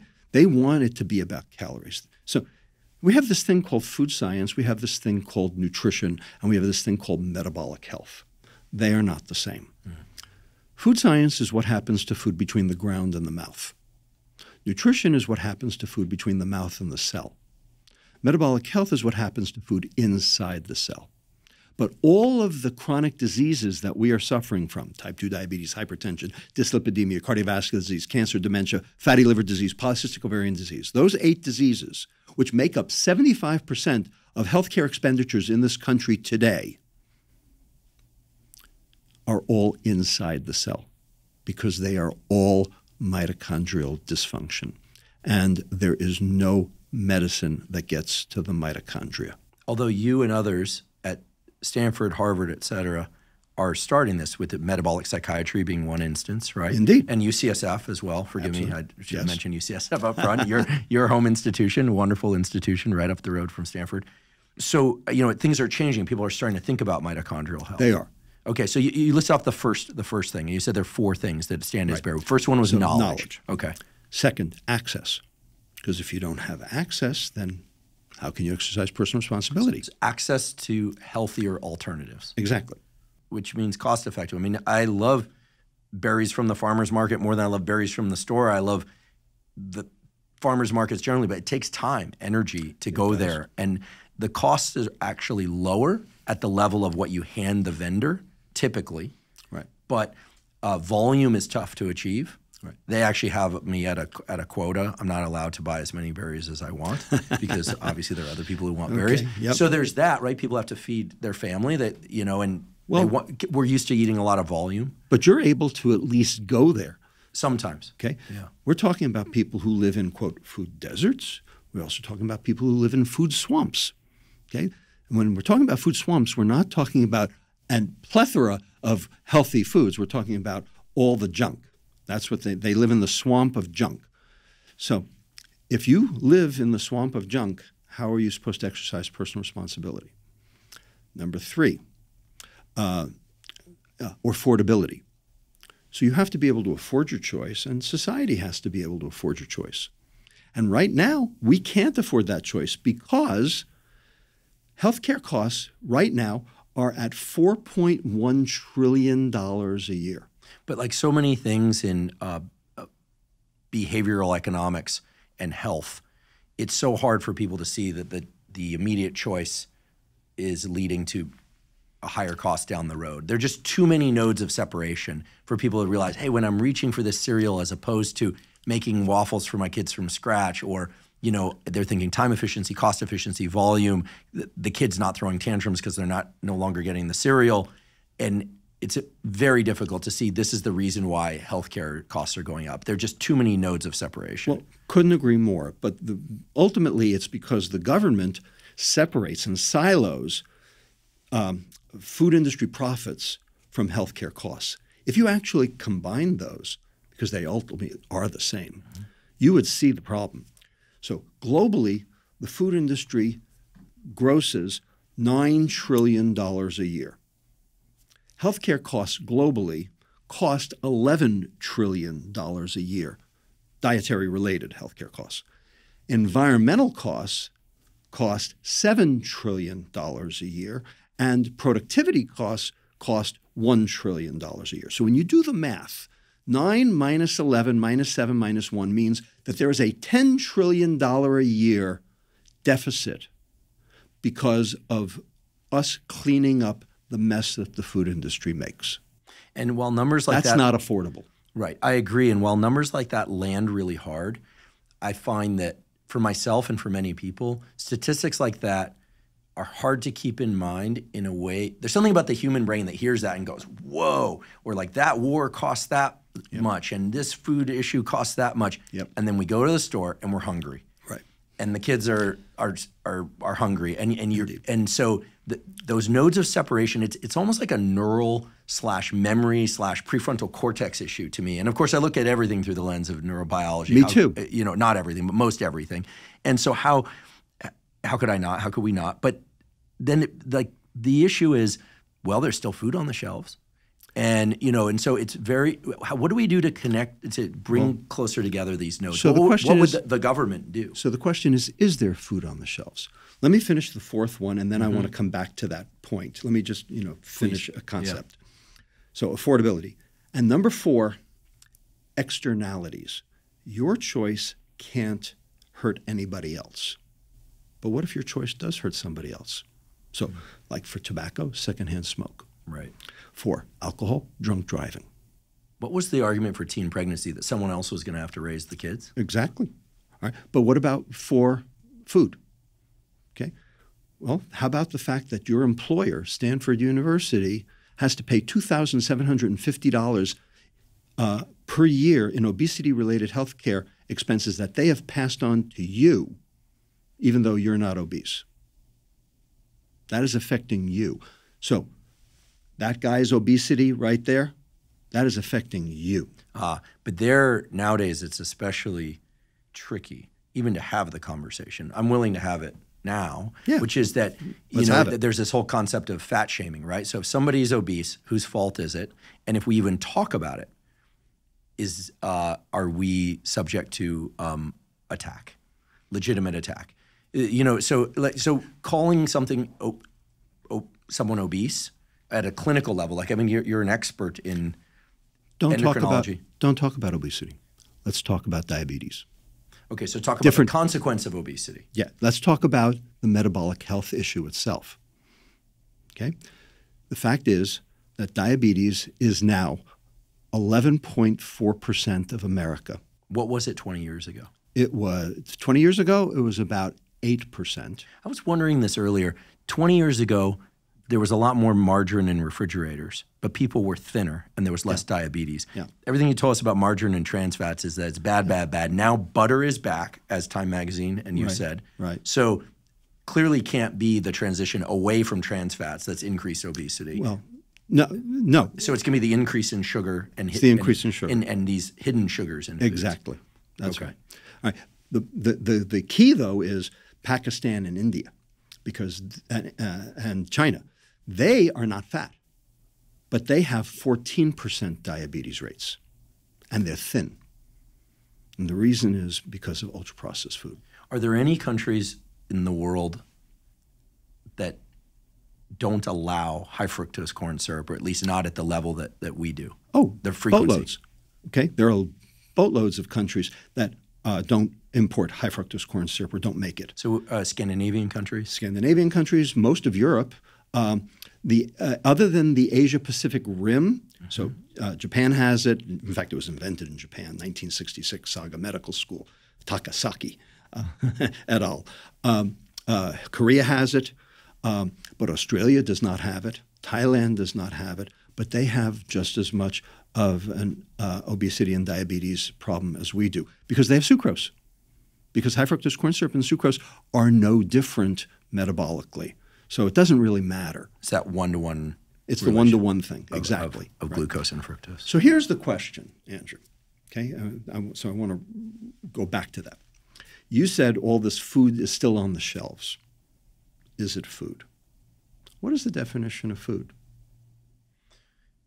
Can I give the definition that I think most people would give? That's not necessarily the one I would give, but something that contains caloric energy. Right? Like I could eat this microphone.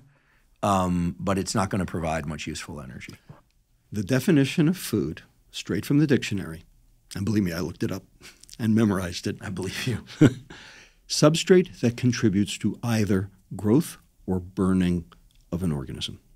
Interesting. That is the definition of food. I'm pretty scientific. 100% correct. Growth or burning. So any substrate that passes your lips that contributes to either growth or burning, that's food. Okay, let's do it. Let's do burning first.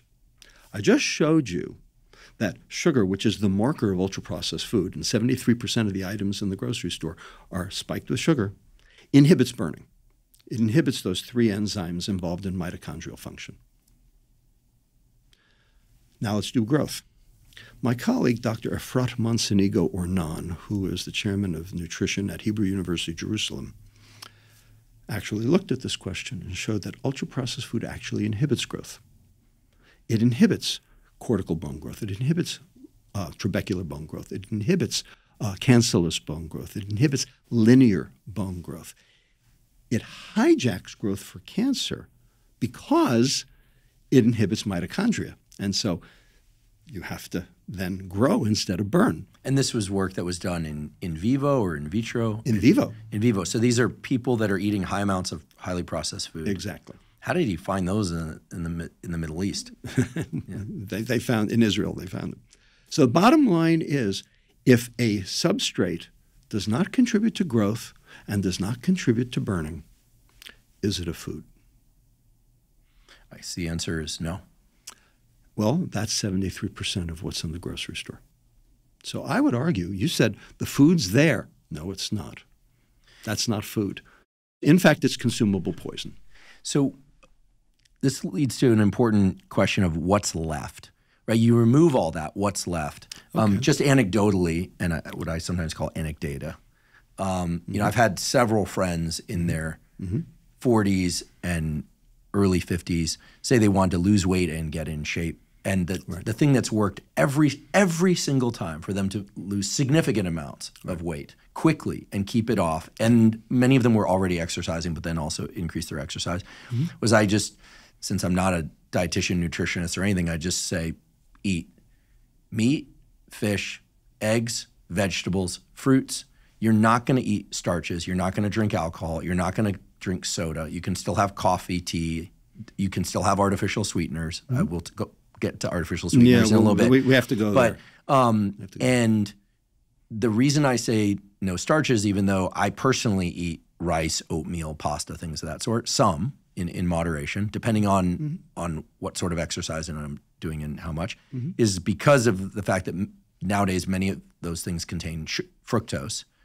And inevitably, every one of those people is blown away by the fact that it, quote unquote, works and assumes that it's all because of reduced calorie intake overall. Nope. And they lose like anywhere from 30 to 55 pounds and keep it off. And they're like, hey, this is great. I can actually still eat ribeye steaks and salads. And but they're not eating croutons.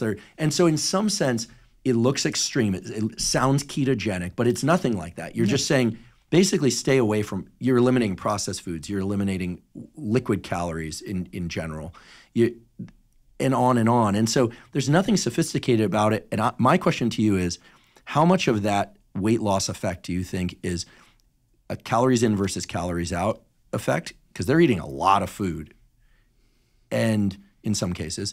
And how much of it do you think is the elimination or near elimination of this fructose or this glucose-fructose combination? It's nothing to do with the calories. It has everything to do with the insulin. If you get the insulin down, you're not shunting energy to fat. You can lose weight. Your fat will give up the triglycerides stored in it as soon as your insulin goes down. Insulin is pushing on your fat cell all the time. And as long as your insulin's up, your fat cell can't release it. The minute your insulin goes down, you can now engage in what we call lipolysis. Hormone-sensitive lipase is an enzyme in the fat cell that is inhibited by insulin. As soon as the insulin's gone, hormone-sensitive lipase can turn that stored triglyceride into free fatty acids and glycerol and release it, and you can lose weight. So get the insulin down, and it all works. So the question is, what makes insulin go up? Well, two things: refined carbohydrate and sugar. Those are the two things that make insulin go up. In addition, branched-chain amino acids make insulin go up as well. Leucine, isoleucine, valine, which is in corn-fed beef, chicken, and fish, processed food. All right, here's the deal in one concept. My colleague, Dr. Carlos Montero, who is a professor of public health at the University of Sao Paulo, has done the world a great service. He has developed a system for categorization of food processing. It is called the NOVA system. It just means new. But he has basically categorized every food anywhere in the world into one of four classes. The easiest way to explain this would be an example. Let's take an apple. NOVA Class 1 would be an apple picked off a tree. NOVA Class 2 would be apple slices, destemmed, deseeded, deskinned maybe. NOVA Class 3 would be apple sauce, cooked, macerated, possibly a preservative added, maybe some extra sugar, maybe not. Nova Class 4 would be a McDonald's apple pie. Now, does that McDonald's apple pie look anything like that apple? No. Is there even any apple in it? Maybe a tiny Maybe bit. not. Maybe a tiny bit. You know, it's all flavor enhanced, et cetera. Okay. Turns out, and this is epidemiologic data, but nonetheless prospective epidemiologic data, so it's not useless. That Nova Class 4, that ultra-processed food category, which is 73% of the American grocery store, is the class that is associated with all of these chronic metabolic diseases. Nova Class 1 through 3, no problem. Now, when you say associated, what percentage of one's daily total caloric intake needs to come from Nova Class 4 before that statement you just made is true? Because I love the recommendation you made earlier, or let's just say the contour of you don't have to avoid dessert. You can enjoy dessert, right, but don't eat dessert at other times of day. Right. And maybe you don't eat dessert every single night. Right. I mean, is there a rule that people have to eat dessert every single night? So the answer is about 7 to 10% would be the upper limit. So you can get 7 to 10% of your caloric intake, daily caloric intake, from these Nova Class 4 foods and still be okay. And still be okay. Yeah. So this is I know but that's not what's happening. Right. I know some very healthy physicians who I used to observe how people ate and moved, because I would pay attention in our field, right? I was like, oh, you know, people all around me at Stanford, UCSF, et cetera, were successful, or else they wouldn't be there. Right. I was like, you know, who looks healthy? Who can make it up the stairs and doesn't have to take the elevator? Mm-hmm. How much exercise are people doing at a given age? Mm-hmm. Are they fanatic, you know, like 4 a.m. runners? I'm not going to do that consistently unless I have to. And I observed that, you know, many of the healthiest people I know, they move a lot during the day. They ate very well. Many of them skip breakfast or lunch, not always. And then I also noticed that they would drink very little or no alcohol, but they would enjoy like there's one physician at UCSF in particular I'm thinking of who really enjoyed his dark chocolate Kit Kat after lunch. And he's sort of very ceremonial about the unraveling of that, the foil and the end of the day. And I was like, okay, so you're talking about that small percentage of calories. If that's all you do, hey, you know, God bless you. But that's not what people are doing. That's the problem. Bottom line, that Nova Class 4 is where all the action is in terms of chronic metabolic disease. So the question is, how can you avoid that? How do you know which is which? We have a solution. So my colleagues and I have developed a web-based tool that is available to the entire world right now, and you'll put it in your show notes. Yeah, we'll put a link to this. Absolutely. It's called Perfect, Perfect. And you can find it at perfect.co. And what it is it's a recommendation engine, not AI. And we're going to talk about AI in a minute. But it is a recommendation engine based on the science of human metabolism that categorizes foods based on not their nutrient content, but on their metabolic effect. Interesting. And so there is a Nova filter, which will filter out all the Nova Class 4 stuff, and it will go to your grocery store and will tell you what you can buy that will be in Nova Class 1 through 3, which turns out to only be 20% of the grocery store. It means basically staying on the periphery of the grocery store, well, that's in a general. lot of it. In general. Yeah. Yes, the produce, the meat, the dairy, all the things you mentioned, in fact. So I'm not low carb. I'm low insulin. And there are a lot of ways to get to low insulin. Get rid of the refined carbohydrate, get rid of the sugar, increase the fiber, get rid of the branched chain amino acids. Okay, so eating fish is a good place to be. Even eating a steak is okay if it's a pasture-fed steak. So let's talk about your steak. Right, which is also better for the animals, right? It is, absolutely. Yeah. So you mentioned marbling before. We love our marbling, right? We can cut our U.S. grade A steaks with a butter knife because they're so tender, right? You ever been to Argentina? Yeah, my father's Argentine. Oh, right, that's right. You're Argentinian. They only know grass-fed steak. The idea that cows would eat anything but grass is sort of like the idea that Mendoza fish Valley. would fly. Absolutely. Right. New Zealand, same thing. Yeah. Okay. The meat is gorgeous. It's homogeneous. It's pink. It's delightful. I've been to Argentina. The meat is fantastic. But you have to use a steak knife. You can't use a butter knife. And it takes more chewing. It takes more chewing because there's sinew. It's a different experience entirely. Mm-hmm. It's delicious, but it is kind of a little bit tougher. Mm-hmm. All right. Turns out that marbling is intramyocellular lipid. That animal has metabolic syndrome. The American corn-fed. The American corn-fed animal, because that corn is filled with branched-chain amino acids, leucine, isoleucine, valine. Branched-chain amino acids are what's in protein powder. That's what bodybuilders put in their smoothies to build muscle. And if you're building muscle, that's okay because 20% of the amino acids in muscle are branched-chain. So if you've got a place to put them, have at it. Yeah, there's a need there because they're breaking down muscle. Yeah, fine. But if you're not, if you're, again, a mere mortal like me, you consume those excess branched-chain amino acids, they're going to go to the liver, they're going to be deamidated like we talked about earlier, and they're going to end up as branched-chain organic acids. They're going to flood the mitochondria. The mitochondria are not going to be able to deal with the volume, and so they're going to divert the excess and turn that into fat. And so now you've got hypertriglyceridemia and chance for fatty liver disease and insulin resistance.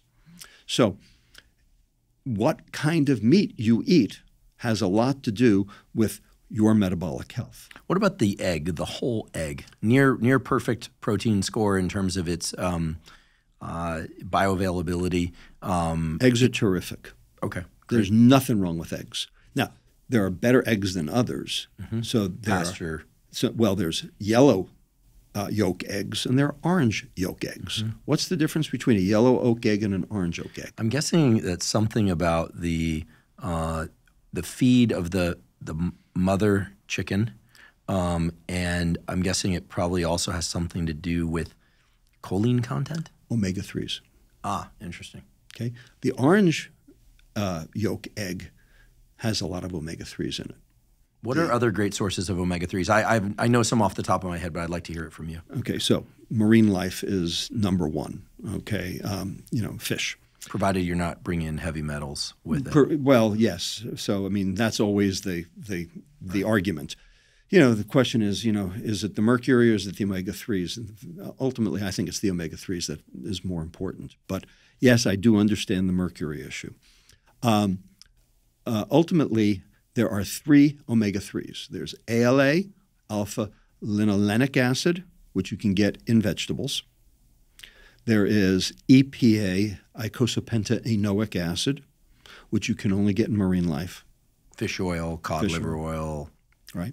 And finally, DHA, docosahexaenoic acid, which you also get from marine life, but you can get from algae. So you can get algal oil, which, the vegans will use. Do you personally take anything to increase your omega-3 intake? Yeah. I know that there's even prescription omega-3s. I take fish oil.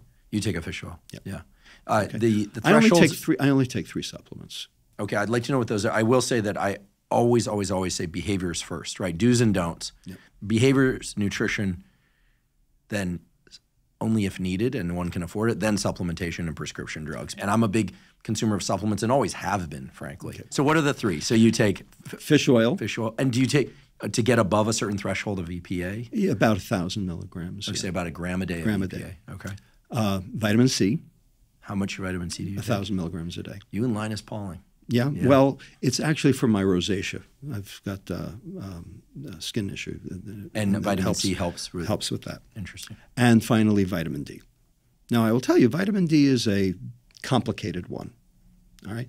And we can talk about vitamin D and how either important or non-important it is, because there's a quirk to vitamin D, and it's important for your audience to know about it, because everybody and his brothers, touting vitamin D as the cure for everything. It's sort of funny because you have your supplement lovers, haters, and agnostics, but vitamin D somehow made it through the chute.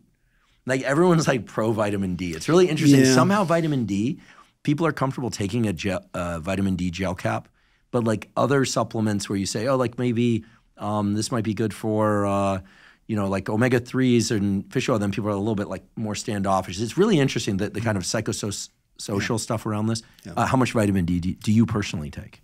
I take 5,000 units a day. Okay, so do I. Vitamin D is complicated, though. Here's the problem. If you look at the literature, vitamin D deficiency is associated with all of these chronic metabolic diseases. However, supplementation with vitamin D has not fixed any of those. So if you're vitamin D deficient, why wouldn't supplementation fix it?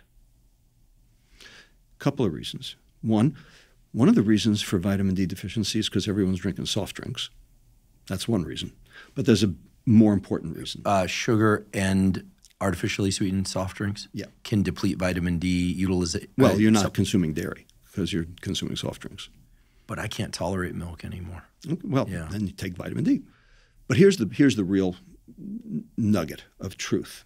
And this is a little complicated, but the endocrinologists in the audience will get it. Vitamin D is a pre-pro hormone. It's not active at all. Vitamin D is converted in the liver, first step, to a compound called 25-hydroxy vitamin D. That is a prohormone. It also is inactive. It has no activity whatsoever. From there, 25-hydroxy vitamin D can be metabolized one of two ways.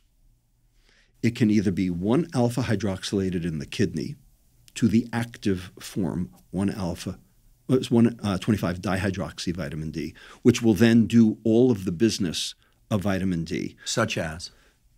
Calcium absorption from the gut, suppression of the immune system at the toll-like receptor 4. That sounds like a bad thing. No, that's a good thing. I know, but I had to bring that up because when you say suppression of the immune system, people go, I'm immunosuppressed. That sounds like AIDS. It suppresses inflammation. Got it. It's a good thing. Okay, suppression of inflammation.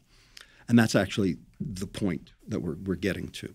So there are a lot of good things about 1,25-dihydroxy vitamin D. However, that 25-hydroxy D that came out of the liver can be metabolized a different way. It can be 24-hydroxylated in inflammatory tissue, like tuberculosis, sarcoid, gut inflammation. And so you will end up taking your 25-hydroxy D, which is a prohormone, and turning it into the inactive 24-25-dihydroxy D, which then just gets excreted out.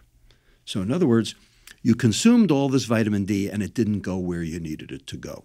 And the reason was because you're inflamed. You have to fix the inflammation before the vitamin D can be effective. And 93% of Americans are inflamed. So giving them vitamin D is not going to do a damn thing. Got it. Is reducing fructose intake one of the primary ways to reduce systemic inflammation? Absolutely. What are some others? Reducing oxidative stress in general, so heavy metals like cadmium. Cadmium is very high in chocolate, especially South American chocolate, sorry.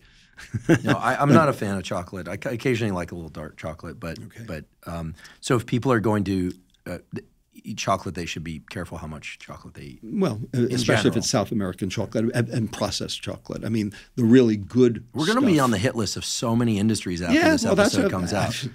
All I can tell you is I've been on the hit list for a decade and I'm still here. You're just one big target. Yeah, right. Got it. It's on my back, kick me. It's everywhere. I already got that. There are the main thing is to make that gut work right. So fiber, short-chain fatty acid production from fiber is a huge, boon and to reduce benefit inflammation. To reduce inflammation. How about improving sleep? Is there any evidence that chronic slight sleep deprivation can increase inflammation? Well, what it will do is it will increase cortisol, and chronically increased cortisol will definitely lead to increased inflammation. Which is funny because cortisol is usually considered the anti-inflammatory, but only acutely. Right. Chronic cortisol elevation does the opposite. Yeah, if we can contribute to, I have this secret agenda, which is not a secret, which is that people think cortisol is bad, when in fact acutely cortisol does wonderful things, provided it's happening at the right time of day. Right. Late shifted cortisol, bad. Right. Too much or too frequent cortisol, bad. But cortisol, you need it. It's so essential. Well, and I think most people just hear cortisol and it's been associated with all things bad, and maybe we can help shift that narrative. Yeah, I'm very happy. I mean, as an endocrinologist, this is this is my wheelhouse. This is where I live. Cortisol is a good news, bad news deal, like so many things. Short-term gain for long-term pain. Okay, so when you are in what we call allostasis, that is perturbation of homeostasis, that is a stress, an acute stress, cortisol is one of the things that helps you manage that bodily and mental stress. So an English test, a car accident, running away from the lion, the famous, pygmy running away from the lion. All of those require cortisol in order to manage and mitigate that stress. The upcoming 2024 election. That's chronic stress. That is not acute stress. I didn't mean to laugh. That's the worst. That'll be the only mention of politics on this podcast. And we don't have to go there. But we're all chronically stressed. And we can talk about why that is and what's going on. And I'm actually very interested in that. And a colleague of mine in Paris and I have built a computational model of the limbic system which focuses on the stress center of the brain, the amygdala, to understand how chronic stress is different from acute stress and how that chronic stress ultimately leads to metabolic and mental health disaster. Very interested in learning more about that. Before we touch on that, you've worked a lot with kids. Mm-hmm. People age, as you put it, 0 to 19. I don't know about the exact numbers, but when I was growing up, there were some kids in school that were overweight, but it was the occasional kid. Right. Now it seems, depending on where one draws the threshold for overweight, it seems that there are a lot of kids that are overweight. How about 25% obese and 40% overweight?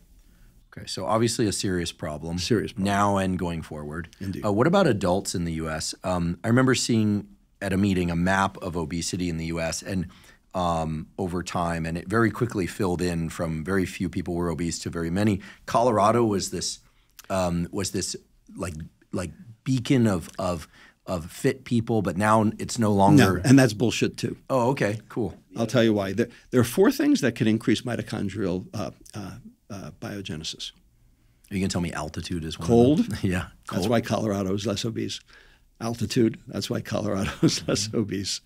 And what were the other 2? I forget. But those were the reasons. Mm-hmm. It had nothing to do with being more fit.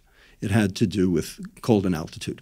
Example, Switzerland compared to Germany. They got the same crappy food, but Switzerland has half the obesity that Germany does. Because Switzerland is higher. Oh, I love the food. When I go to Munich, I love the schnitzels it's wonderful. And the sauerkrauts. Yeah, and they got that in Switzerland too. Okay, so they have great food. Switzerland's less obese. Right? Same way Colorado's less obese. It's because of the altitude. You mentioned cold. Many listeners of this podcast are at least interested in some also practice deliberate cold exposure, cold showers, cold plunges, mainly for the I think the best data are the increases in catecholamines, epinephrine, norepinephrine, dopamine that are long-lasting. People feel a big state shift. They feel better. Yeah. But when one looks at the effects on metabolism, they're pretty slight. They are slight. They're slight. However, studies like that, to me, always seem short-sighted in the sense that if there's a longer arc of effect on the mitochondria that's affecting other things in terms of how calories are processed or how calories are feeding into mitochondrial function or dysfunction, there I could see how it might shift the scales, so to speak. I mean, cold is an amazingly powerful stimulus. It is. And I think of light, cold, food, movement as kind of like the core 4 ways in which you can shift physiology easily. All of these things are eminently manipulable and for almost $0. Okay, but you have to know what you're doing. And right now, we've been actually kept from that knowledge. And, if you're addicted, it's really hard to unaddict yourself. So that brings us back to this thing about food industry conspiracies, government conspiracies, and the rest. Boy, this is going to be an interesting we can go section. But what do we do? Like, so if you and I go up to Capitol Hill, which I've done, yeah, which you've done, and maybe I'll join you someday. And you know, you're at UCSF, I'm down at Stanford, you're a clinician, I'm a scientist and a public health advocate, podcaster. Right. And we explain to people, hey, listen, like the food is laced with a drug. It's not even really food. That's right. It's not food. It's an aggregate of food and non-food parts that make you think it's food. It's sort of like telling people, hey, your kids are, you know, they're swimming in a swimming pool. It looks like water, but it's actually part poison and it's harming them. It's giving them, you know, if you say those kinds of things, I mean, congressmen and women they're like reasonably smart people, right? I mean, aren't they going to do something about it? No.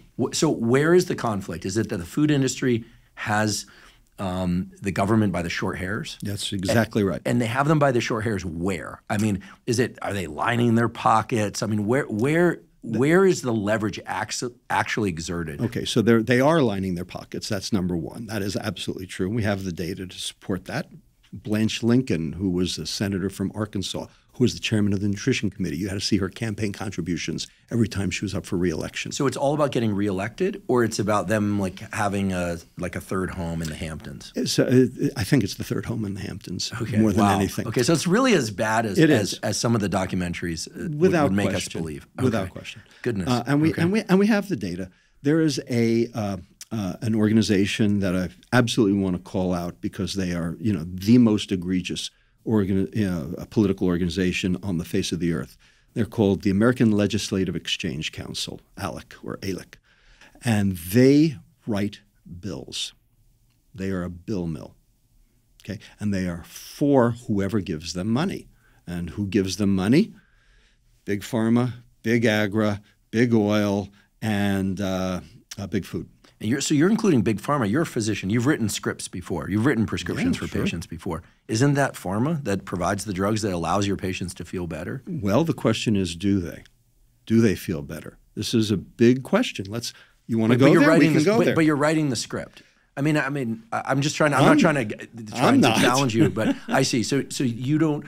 There have to be instances where someone's thyroid deficient and you give them a absolutely. drug. Okay. So if you've got a disease and a medicine will replace what's missing, sure.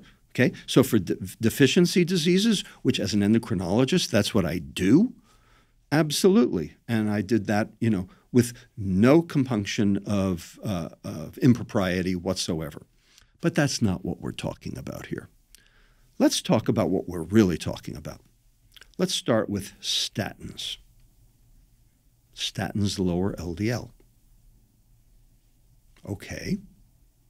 Do statins reduce heart disease? Yes or no?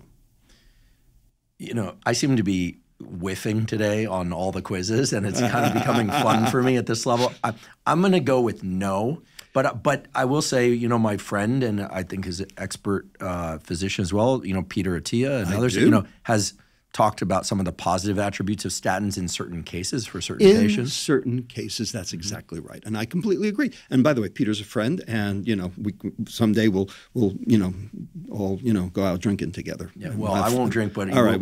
How about we share a steak? Share a steak. Absolutely. Go. Okay, you got it. You guys, I don't know if you drink. Peter, he drinks a little bit. If you're listening, okay. He drinks a little bit. Porterhouse on me. Yeah, I don't do the dessert or the alcohol anymore. But I'm, and it's not so I can live to be 120. It's so I can wake up the next morning and keep up with you guys. It's fine. I get it. So for primary prevention, that is, your LDL's high, you need a statin. That's primary prevention. You haven't declared yourself. You haven't had an event. For primary prevention, the mean increase in lifespan for being on a statin is 4 days. 4 days? 4 days. 4 days. So I have to chuckle. That's and the risk for diabetes is 20% increase. What about any improvement in quality of life? None. For primary prevention. Now, for secondary prevention, in other words, you've already declared yourself. You already have a problem. Mm-hmm. For secondary prevention, that's where statins shine. So there's a value to them. I'm not arguing that. And if you have familial hypercholesterolemia, which is 1 in 500, okay, not only do you need a statin, but you need a low-fat diet and a priest. Okay? So there is definitely a value to statins, but not for primary prevention. But that's what every doctor is doing. Oh, your LDL, it's over 80. You need a statin. That's ridiculous. That is absolutely a joke. And the data show that. In fact, my colleague Asim Malhotra in the UK participated in an analysis where they took the entire UK population and they took out everybody under age 65. So you're looking at people 65 to 90. And it turned out that the LDL level correlated with longevity. The higher the LDL, the longer they lived when you took out all the people who had problems. So LDL is not really the problem. And the reason is because there are two LDLs. There's one called large buoyant, and there's one called small dense. Turns out dietary fat raises your large buoyant. Your large buoyant is irrelevant. It is cardiovascularly neutral. But that's the one that statins affects. The small dense, that's the atherogenic particle. When your small dense LDL is high, that means you are not clearing triglyceride peripherally, because that's what small dense show you. That's what happens to triglyceride, is they become small dense. Can I take a guess and say that the best way to reduce small dense is to reduce insulin? Yes, by reducing sugar. Because that triglyceride is made in the liver. It's all palmitate, and that's the only fat that the liver knows how to make. And so triglyceride is your liver output of carbohydrate. That's how you have to look at triglyceride. So triglyceride turns out to be much more important as a cardiovascular risk factor than LDL ever was. So does Big Pharma and Big Food, do they know all of this? Yes. I know they know because they've told me so. But they have statins to sell. And foods in the Nova Class 4. Mm-hmm. They know this too. So, I'm an optimist, what's it going to take to really move the needle? I mean, you described the 4 barriers. We're trying to add to the knowledge component now. What's it going to take? Is it going to take, having a president in office or Congress people in office that really understand and care about this stuff? Yeah. I mean, to really revamp the whole system. Yeah. So right now, the system is completely and utterly broken. Completely and utterly broken. And there's a reason why it's completely and utterly broken, because the food industry likes it that way. Well, it's profitable for them, obviously. There are 51 different federal agencies that manage our food. 51. And none of them know what the other one's doing. And the food industry likes it that way. So communication across these 51 organizations would help? Well, if we had a centralized food czar or a food, if we split the food off the FDA, because, it's like, it's not the FDA, it's the DA, or the FDA is not the Food and Drug Administration, it's the Federal Drug Administration. They spend a lot of time on drugs. They spend almost no time on food. Well, let's think about where there's been success. So I can recall when people smoked on planes. I actually recall going to a gym in Europe and there was an ashtray molded into the squat rack. Yep. That was telling. Yep. I don't see people smoking cigarettes around Stanford Hospital anymore, but I remember when they initially said that people couldn't smoke anywhere except in this one little designated area. Right. And that's typically what you see nowadays. And my understanding of the anti-smoking campaign, at least for kids, for people 18 and younger, was that telling people it was bad for their health didn't work. Showing them lungs that were decrepit didn't work. Did not What work. worked was showing them commercials of cackling, hand-writhing white guys who were talking about how much money they were making off of these naive kids who were buying cigarettes and other tobacco products. So it became the effective campaign to end smoking in young people was to hijack their inherent rebelliousness of youth, and then they were like, no, Yeah, we're stick not it to the smoke. man. Stick Right. it to them. Like, Yeah.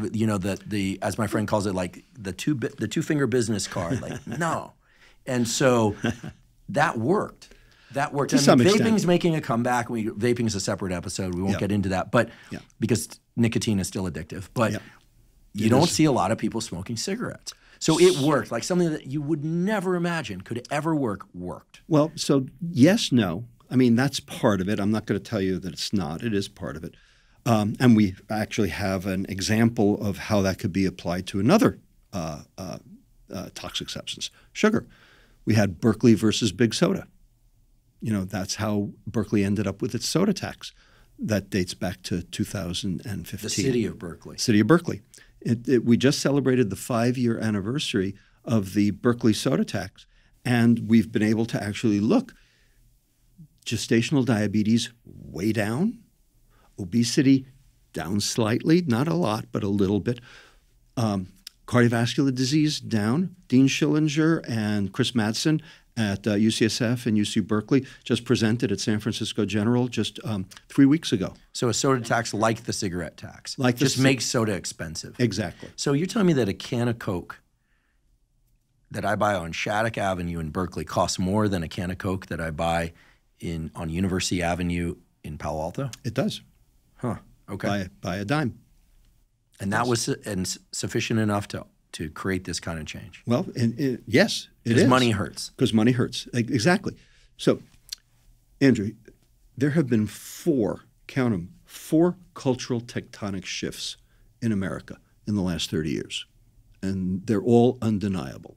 Here they are. Number 1, bicycle helmets and seatbelts. Oh, yeah, everybody uses those. 2, smoking in public places. Nobody does that. 3, drunk driving. Hopefully fewer people are doing that. 4, condoms in bathrooms. Condoms in bathrooms? In bathrooms, in public bathrooms. Yeah, you see those more available. Okay? Yeah. All right. 30 years ago, if a legislator stood up in a state house and proposed legislation for any one of those 4, and I don't care if it's in a state house or in Congress or in Parliament or in the Duma or anywhere else in the world, okay, they'd have gotten laughed right out of town. Nanny state, liberty interest, get out of my kitchen, get out of my bathroom, get out of my car. Okay? Today, they're all facts of life.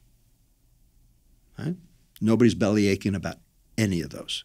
The point is, we were able to solve those 4 public health debacles. How did we do it?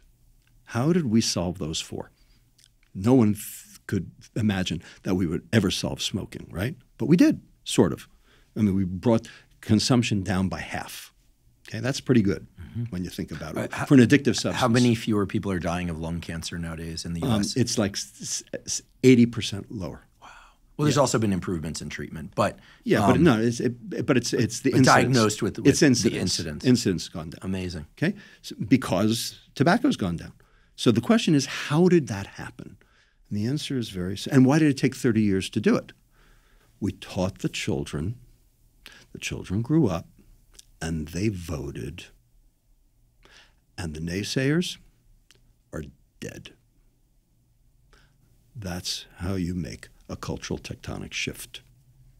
So we now have this real food movement. We have people who are arguing against ultra-processed food. We have kids who are demanding different in their schools. And by the way, what is the biggest fast food franchise in the United States? I'm going to get this wrong. So try me again. I don't know. I've never tried it, but I've heard of, is it Chick-fil-A? Nope. Is it McDonald's? I don't know. It is this nation's public schools. Ah. You can add up McDonald's, Subway, Burger King, Chick-fil-A, and Wendy's, and every other fast food franchise, Jack in the Box, every fast food franchise in the entire country, and would only be half our nation's public schools. Wow. So could you imagine a world where there were no class 3 or class 4 NOVA foods allowed in public schools? And we're doing it. So I am the chief science officer of a nonprofit, and put this in the show notes, called Eat Real, eatreal.org. And we have a new business model for public schools. So in 1971, the Department of Education issued an administrative ordinance called Resolution 242. And they did this purely on monetary reasons. This was under Nixon. And what this Resolution 242 said was that all school cafeterias all throughout the country had to make book. They had to basically cover their costs. They couldn't be loss leaders for the school. They had to fend for themselves. Well, this sent every food service director in the country scurrying for, how am I going to do this? Because I got all these, lunch ladies, which, personnel and food preparation equipment and costs, that are, mounting. How am I going to break even? And they couldn't do it. So in walks, Aramark and CICO and Guggenheim and McDonald's, and they say, hey, we'll do it for you. We'll provide every kid in America with a nutritious meal every single day. Hot lunch. Well, they didn't say hot. Okay. They just said lunch. Okay. Nutritious. They said nutritious. Okay. And I put that in air quotes too because it wasn't nutritious. And here's the added benefit. You can take your food preparation facilities and your footprint in the school, and you can turn that into classrooms because you're going to need them. And that was the goal. Because as soon as you've moved the food preparation facilities out of the school, you are now hostage to the food industry for the rest of your life. And I could also see how that allows room for them to use these commoditized foods that have very long shelf life. Exactly. Right? Because you want to make sure that, if you only sold, 2/3 of the lunches that were prepared, that on next Tuesday after the weekend, you could still give them food that isn't moldy. Exactly right. And I will tell you, so that's how it happened. And you can actually trace IQ scores and reading and math scores in this country down from 1971 to today. When I went to school, I was allowed to I called it hot lunch because it was usually hot. I was allowed to get the school lunch one day a week. One day a week. The other days, I had to bring my lunch. Mm-hmm. That one day was pretty special. Like you felt like you were getting a treat. Right. It was usually like a corn dog or a hamburger. The hamburger was pretty paltry, but it's a commoditized hamburger. Yeah, a commoditized hamburger. You had to go looking for the patty portion, and the bread was sweetened, and so it was different. Right. But I don't remember nearly as much obesity. I went to high school in the early 90s. Mm-hmm. So you're saying that now if I went to a high school, it would be a lot more sodas and donuts and pizza and got it. Yeah, pizza's a vegetable. Didn't you know? They claim it's a vegetable? Congress said pizza's a vegetable. Amy Klobuchar made pizza a vegetable. Well, maybe they need their eyes because checked. The biggest frozen pizza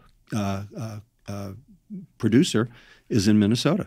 I mean, the ketchup as a vegetable was a stretch, but at least it made sense on the Nova system of going from tomato all the way to ketchup. To ketchup, since high fructose corn syrup is the primary ingredient in ketchup.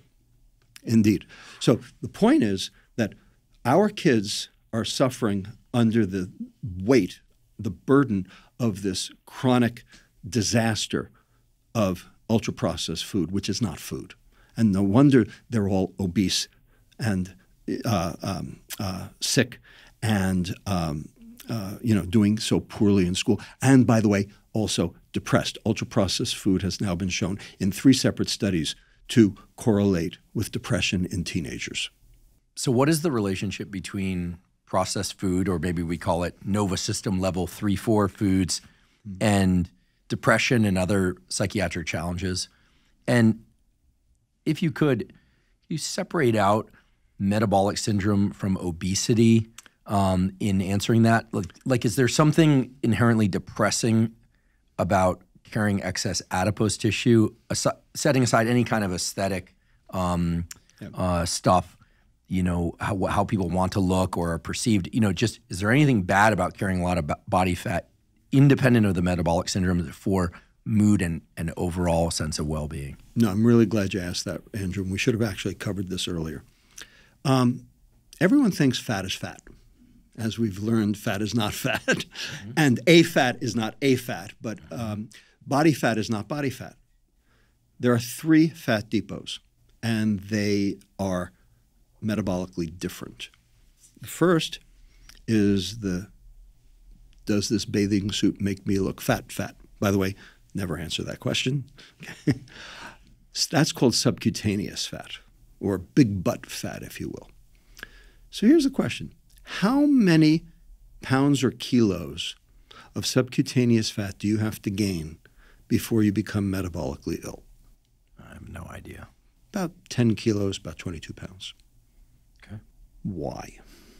The reason is because that subcutaneous fat drains into the systemic circulation. So you have to have a lot of cytokines coming from those subcutaneous adipocytes to raise the blood level of cytokines to the point where it starts doing damage at the level of the liver. So fats are releasing cytokines, which are pro-inflammatory? Exactly. And they're doing that at rest. Any fat cell? Any fat cell. Okay. Any fat cell. But if it's going to the systemic circulation, you have a volume of distribution of 6 liters.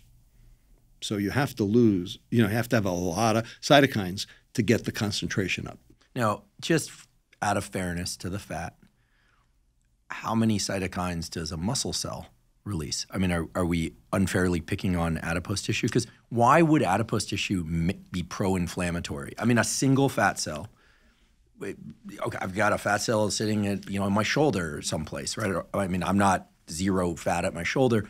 Why would it be pro-inflammatory? So, in fact, the fat cell itself is not. Here's what happens. The fat cell has a fat vacuole. It has a storage place for this lipid droplet. You stuff it, you stuff it, you stuff it. The fat vacuole gets bigger, bigger, bigger. The perilipin border that encompasses that fat vacuole, that it borders the space, ultimately can't get any bigger, and it starts breaking down. When that happens, it spills the grease into the fat cell. The fat cell dies, becomes necrotic. That calls macrophages in to clean up the grease. And it's the macrophages that release the cytokines. All right? Okay. So, in fact, the fat cell is not the problem. It's the breakdown of the grease that leads to the macrophage activation. Mm-hmm. That's the problem. But when you do it in subcutaneous fat, it's going into this 6-liter tank. And so the concentration doesn't go up very much. So 10 kilos before you start seeing some effect. Fat depot number 2, visceral or big belly fat. Now, how many pounds or kilos of big belly fat do you have to gain before you get metabolically ill? I don't know, but I'm guessing it's less than 22 pounds. It's way less. Oh, for once I got an answer right today. Yeah, that's right. About 5 pounds. Now, the question is why? Number 1, the visceral fat does not drain into the systemic circulation. It drains into the portal vein, which goes straight to the liver. So you're getting a bigger load going straight to the liver of cytokines. Not to the kidney. Not the to good the thing kidneys. about getting an answer wrong, folks, is that kidneys. you never forget the correct answer. That's what I always tell my students, right? So I'll never forget that. Indeed. Got it. And the question is, what made the visceral fat in the first place? Was it calories? No. It's cortisol. It's stress.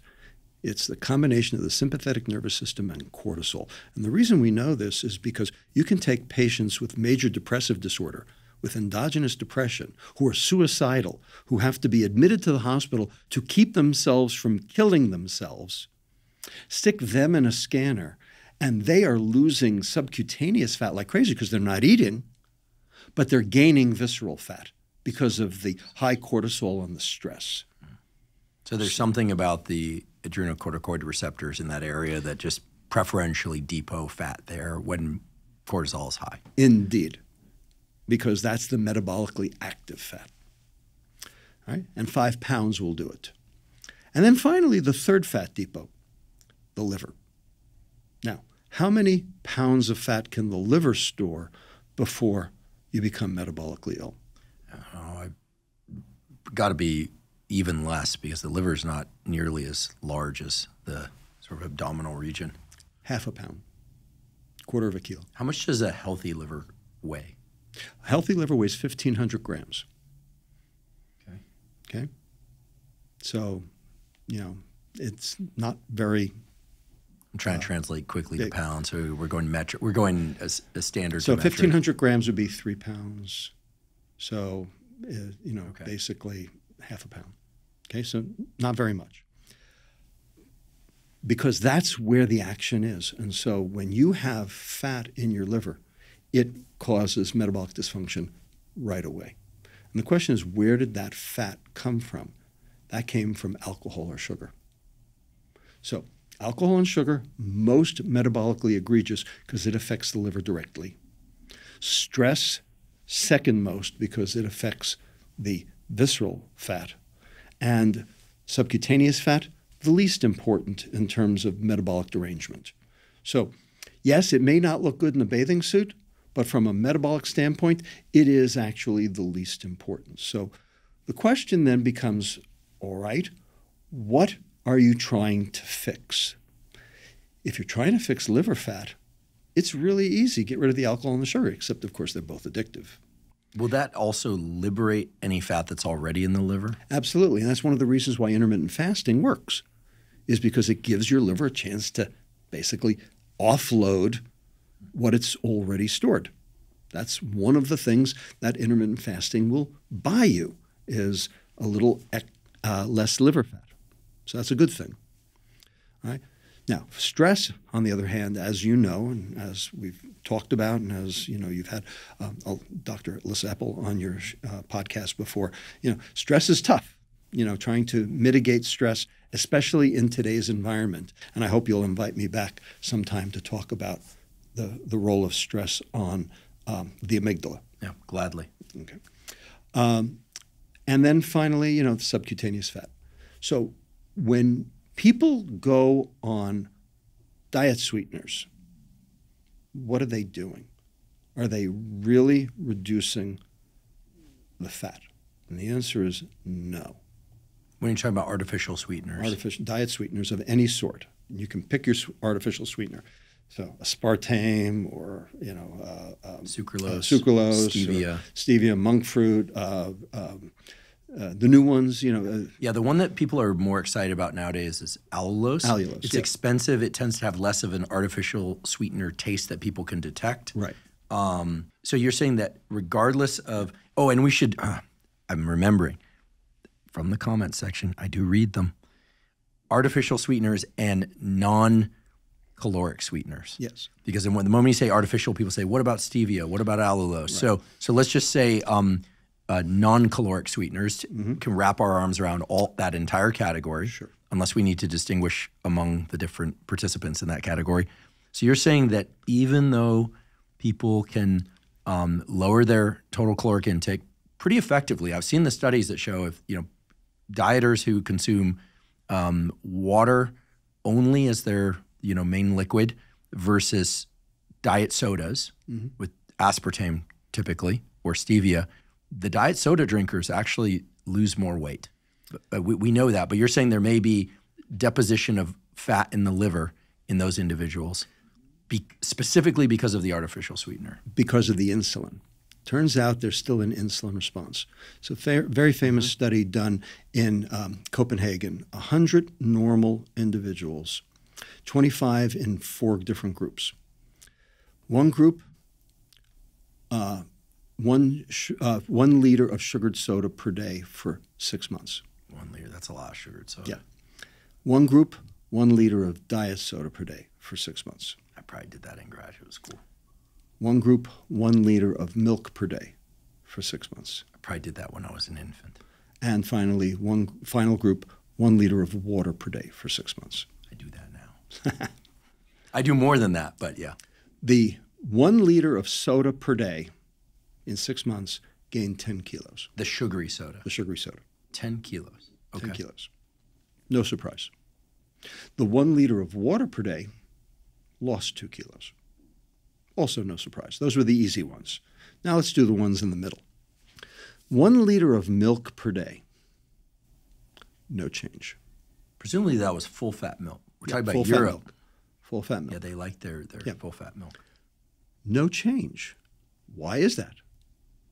They're taking on an enormous increase in total caloric intake. I'm guessing that there was a blunted insulin response due to the fat in the milk?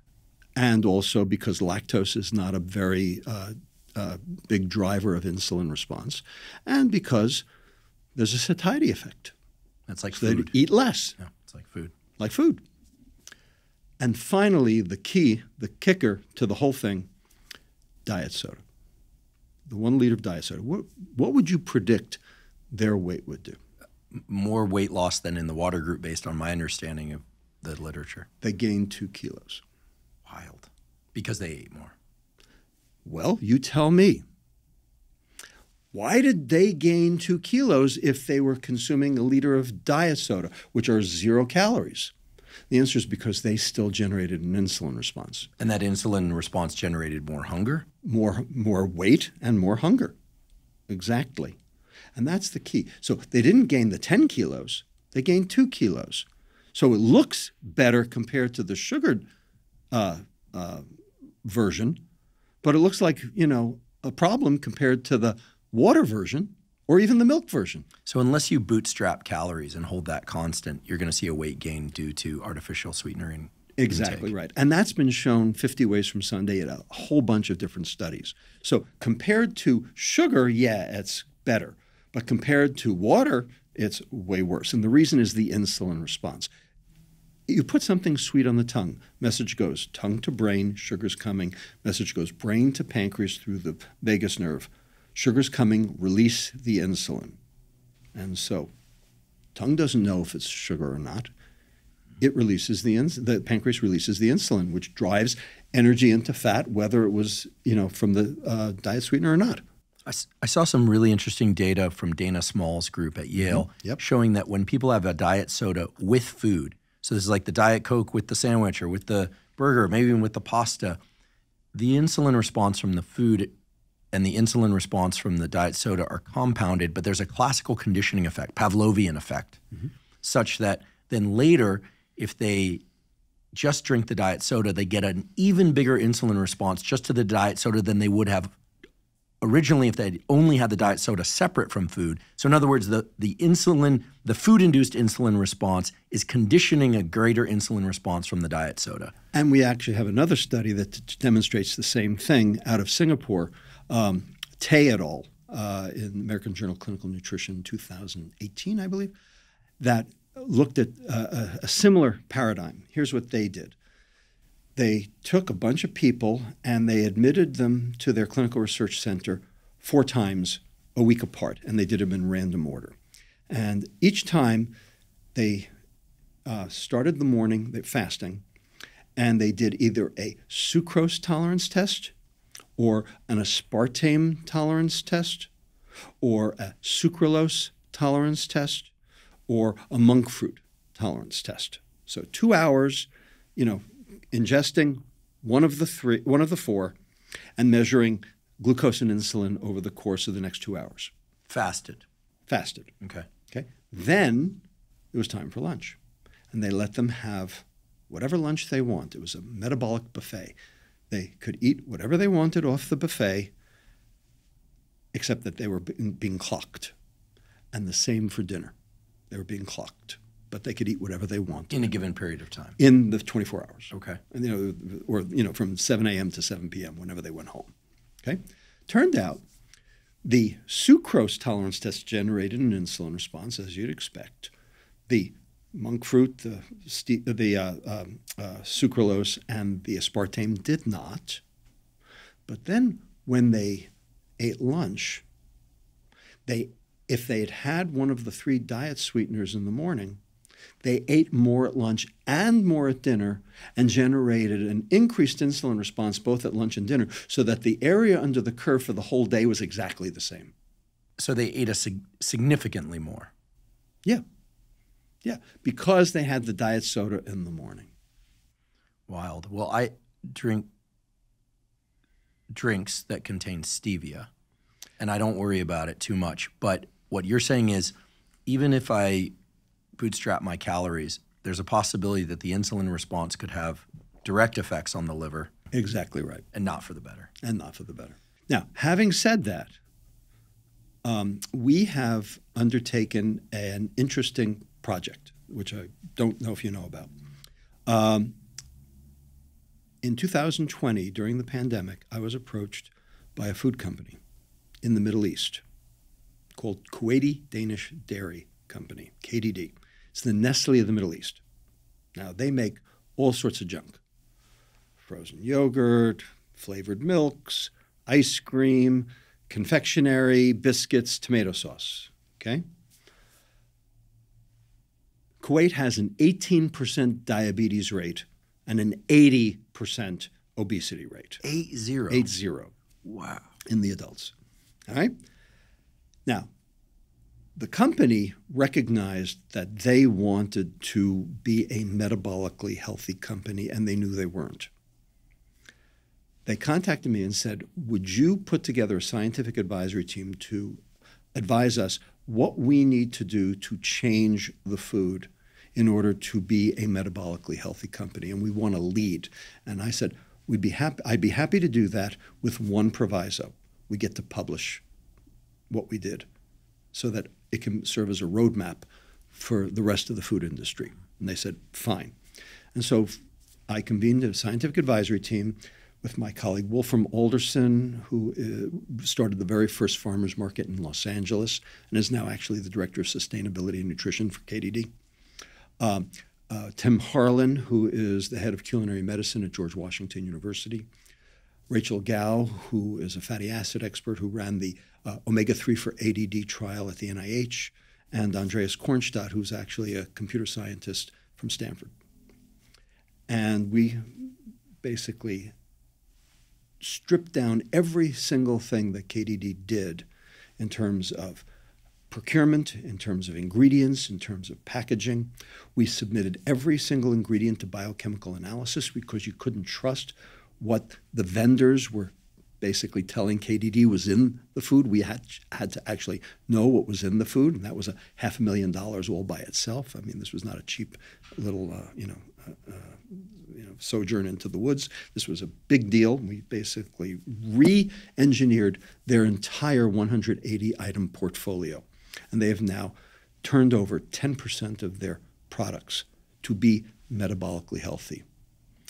And the precepts that we set in this paper, which is in Frontiers in Nutrition in March of this year, 2023, three principles. If you adhere to these three principles, you can turn any food healthy, including ultra-processed food.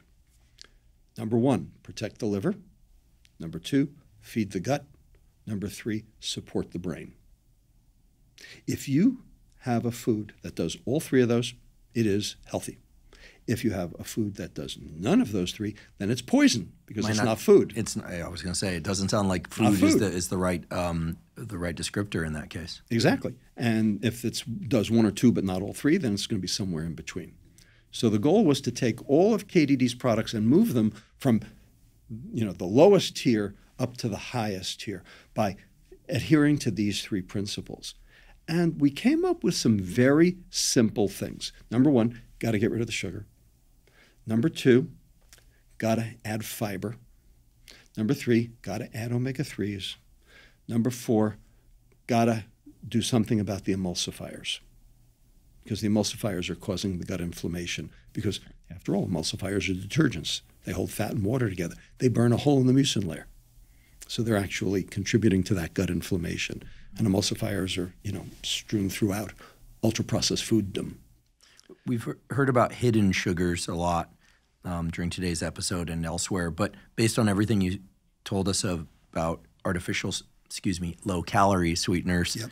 it makes more sense to me now why foods that are not touted as diet foods would be laced with things like sucralose, because it should drive the craving for that food through increases in insulin and craving of other foods later that day and later that evening. Is that why non-caloric sweeteners are added to all sorts of foods now? Because typically one thinks non-caloric sweeteners probably only added to quote-unquote diet foods, low-calorie foods, but that's not their only You're right. use. That's not the case, and they are adding diet sweeteners to foods that you didn't know had diet sweeteners in them. That's right. There are two reasons that this happens. One is insulin, because insulin blocks leptin signaling at the level of the hypothalamus and the nucleus accumbens. So if it blocks leptin is the hormone that your fat cells make that tells your brain you've had enough. So if insulin blocks leptin, it makes you hungrier, and it also extinguishes, it stops the extinguishing of reward by that food so that you want more of it. So it does both, because leptin normally suppresses food intake and reduces craving. The analogy that comes to mind is a slot machine that encourages you to feed more money and hit go to pull the lever, but that also blinds you to the outcome. So even if you win, you don't even know that you have wins. It's also blinding you to your losses. You're effectively becoming an automaton of just eating without any kind of conscious understanding of what you're bringing in or tasting the food any longer. Exactly. Right? It's not this like Anna Lemke, when she came on the podcast, author of Dopamine Nation and obviously head of our dual diagnosis addiction clinic at Stanford, I know well. Talked about, these consumptive behaviors where people are scrolling social media or consuming porn or consuming drugs or alcohol in a way that like they're not in touch with the pleasure of the substance or behavior anymore. Right. They become automatons. But if they don't do it, they feel lousy. So the pleasure is gone. The pain is definitely waiting. Tolerance and dependence. That's the definition of addiction. So dopamine is an excitatory neurotransmitter. It excites the next neuron always. There is no such thing as dopamine inhibiting a postsynaptic neuron. Dopamine stimulates the next neuron. And it doesn't matter which dopamine receptor it is, 1 through 5. It's always excitatory. Now, neurons like to be excited. That's why they have receptors. But neurons like to be tickled, not bludgeoned. Chronic overstimulation of any neuron, and you know this, leads to neuronal cell death. And the reason is because the neuron needs energy. The neuron is the most energy-dependent tissue in the body. It needs those mitochondria to be pumping out ATP like crazy to engage in neurotransmission. Well, when you're firing nonstop, you risk cell death. So the excitatory neuron, the postsynaptic neuron, has a plan B. It downregulates the receptor. It downregulates the dopamine receptor. So there's less chance that any stray dopamine molecule will find a receptor to bind to. And this is its plan B in order to try to mitigate the risk of dying. Well, what does that mean in human terms? It means you get a hit, you get a rush, receptors go down. Next time you need a bigger hit to get the same rush, and receptors go down. And you need a bigger hit and a bigger hit and a bigger hit until finally you need a huge hit to get nothing. That's called tolerance. And then when the neurons do start to die, that's called addiction. That's what we've got. And that's what's happened in terms of food addiction. So the question is, what's addictive? Is fat addictive? No. Because if fat was addictive, then all the people on the Atkins diet or on the ketogenic diet would be gaining weight, not losing it. And I'd be craving ribeyes all day. I like a ribeye pretty often, actually. But I know people say no. But hey, look, my lipids are in line, and I don't eat many starches, and I certainly avoid sugar. Right. Although now I'm thinking I might want to really reduce my low-calorie sweetener intake. I don't see myself reducing my stevia intake to 0 because it's in some things I really like. Andrew, I am not the food police. Right. I always say that to people. I'm not a cop. But the but data are data, and health data are the data say that that's not helping you any. That's what the data say. Mm-hmm. Point is that The fat's not the problem.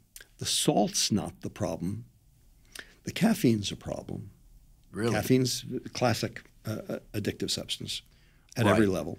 Yeah, but in and terms the sugar's of, a problem. But if one can cut out caffeine by the early afternoon or even sooner in the day, and it's not consumed to excess, and it's in the form of coffee, yerba mate, some other form that's healthy, is it really that much of a problem?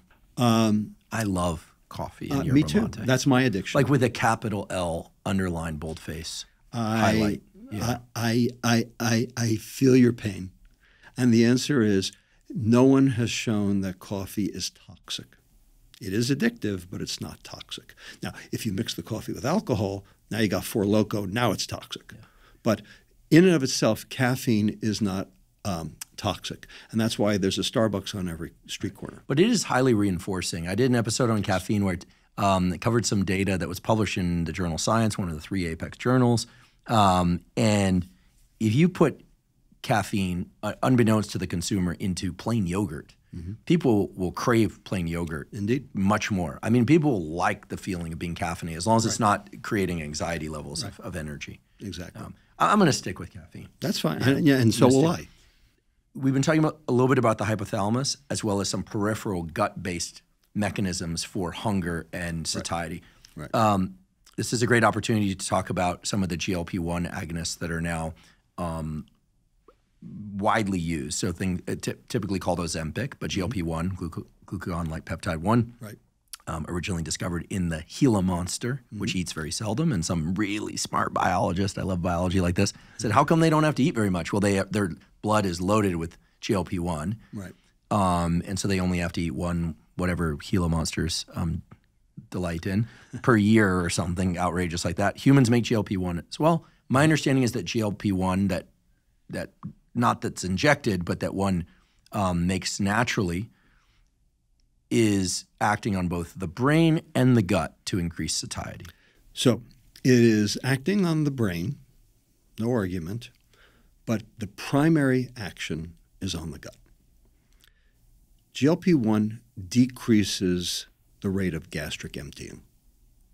That is its primary driver. Yes, it does affect the brain. I'm not arguing that it does. But the primary effect is to reduce the rate of gastric emptying. So you stay fuller longer because the food doesn't move through the stomach and the intestine. Interesting. In South America, in Uruguay and Argentina, it was long thought that yerba mate consumption, which we know very modestly increases GLP-1, and by the way, a lot of other things do too, that people were taking it for its after meals for its laxative effect, partially, but that's, it's not pleasant for. But that's also at the colon. That's at the level of the colon, rather than the stomach. But it is used fairly effectively for people to space their meals without snacking.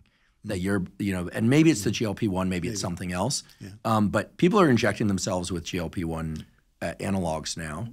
At $1,300 a month. Yeah, is that what it costs? That's what it costs right now. And it seems to be pretty effective at inducing weight loss, although a significant amount of that weight loss seems to be from skeletal muscle tissue. And we need to talk about that. So what are your thoughts on Ozempic as a primary? Earlier you talked about primary and secondary control. You referred to it a little bit differently in the context of statins. Right. So a kid comes in who's obese or is slightly overweight, and it's like, I don't know what to do. I'm trying to eat better exercise. Or a person comes in and says, hey, I've had a really hard time getting that last 29 pounds off for so many years. Yep. Will you prescribe me Ozempic? So the short answer is, number one, I'm retired, so I'm not prescribing anything. But let's go there. The data show that GLP-1 analogs like semaglutide and now tirzepatide, which is Lilly's version, Mounjaro is the diabetes version, Zepbound is the obesity version, in the same way that Ozempic is the diabetes version for Novo Nordisk, and Wegovy is the obesity version. So they're all GLP-1. They're all GLP-1 analogs. They're synthesized in a lab. It looks like GLP-1, smells like GLP-1, acts like GLP-1 when injected. Tirzepatide, the Lilly one, actually has a dual function. It binds to the GIP receptor. So it might have double duty, and the data show that it's actually even slightly more effective at weight loss than the Novo Nordisk version. So we'll be seeing a shift in terms of consumer preference soon, no doubt. But here's the thing. You look at the data, 1 year of treatment, 16% weight loss. Now that sounds great. And I'm not saying it's bad. It's and good. People are not craving food all the time. Is that because people are feeling full longer? Right. So they're eating less. They're eating less. This is the calorie in, calorie out model. They're eating less. Mm-hmm. And so they are losing weight. I'm not arguing that. And they might be craving alcohol less, according to some recent reports. Yeah. Well, we can go there for a minute, too, in a second. Here's the problem. When you look at that 16% weight loss, as you just said, when you put people in a DEXA scanner, they have lost equal amounts of fat and muscle. Now, is it good to lose muscle? No, it is not good. Ask any little old lady who breaks her hip if she wishes she had a little bit more muscle. Or somebody who dieted lost a lot of muscle because they weren't offsetting the weight loss with resistance training or some other form of exercise. And the amount of food that they can eat in order to maintain that weight, to put it in scientific terms, sucks. And we mentioned Peter Attia earlier, okay? In Outlive, he's made it very clear that sarcopenia, lack of muscle mass, is one of the drivers of mortality. So losing muscle is not a good idea, but you lose equal amounts of fat and muscle. What else causes loss of equal amounts of fat and muscle? Starvation. In fact, the reason that all these GLP-1 analogs work is because you stop eating. Like the Gila starvation. Monster. Yeah, just like the Gila Monster. Although the Gila Monsters look pretty chubby to me. Well, ask another Gila Monster. Yeah, I did, but unfortunately, whatever answer it provided was not interpretable. Indeed. The point is that starvation is not so good.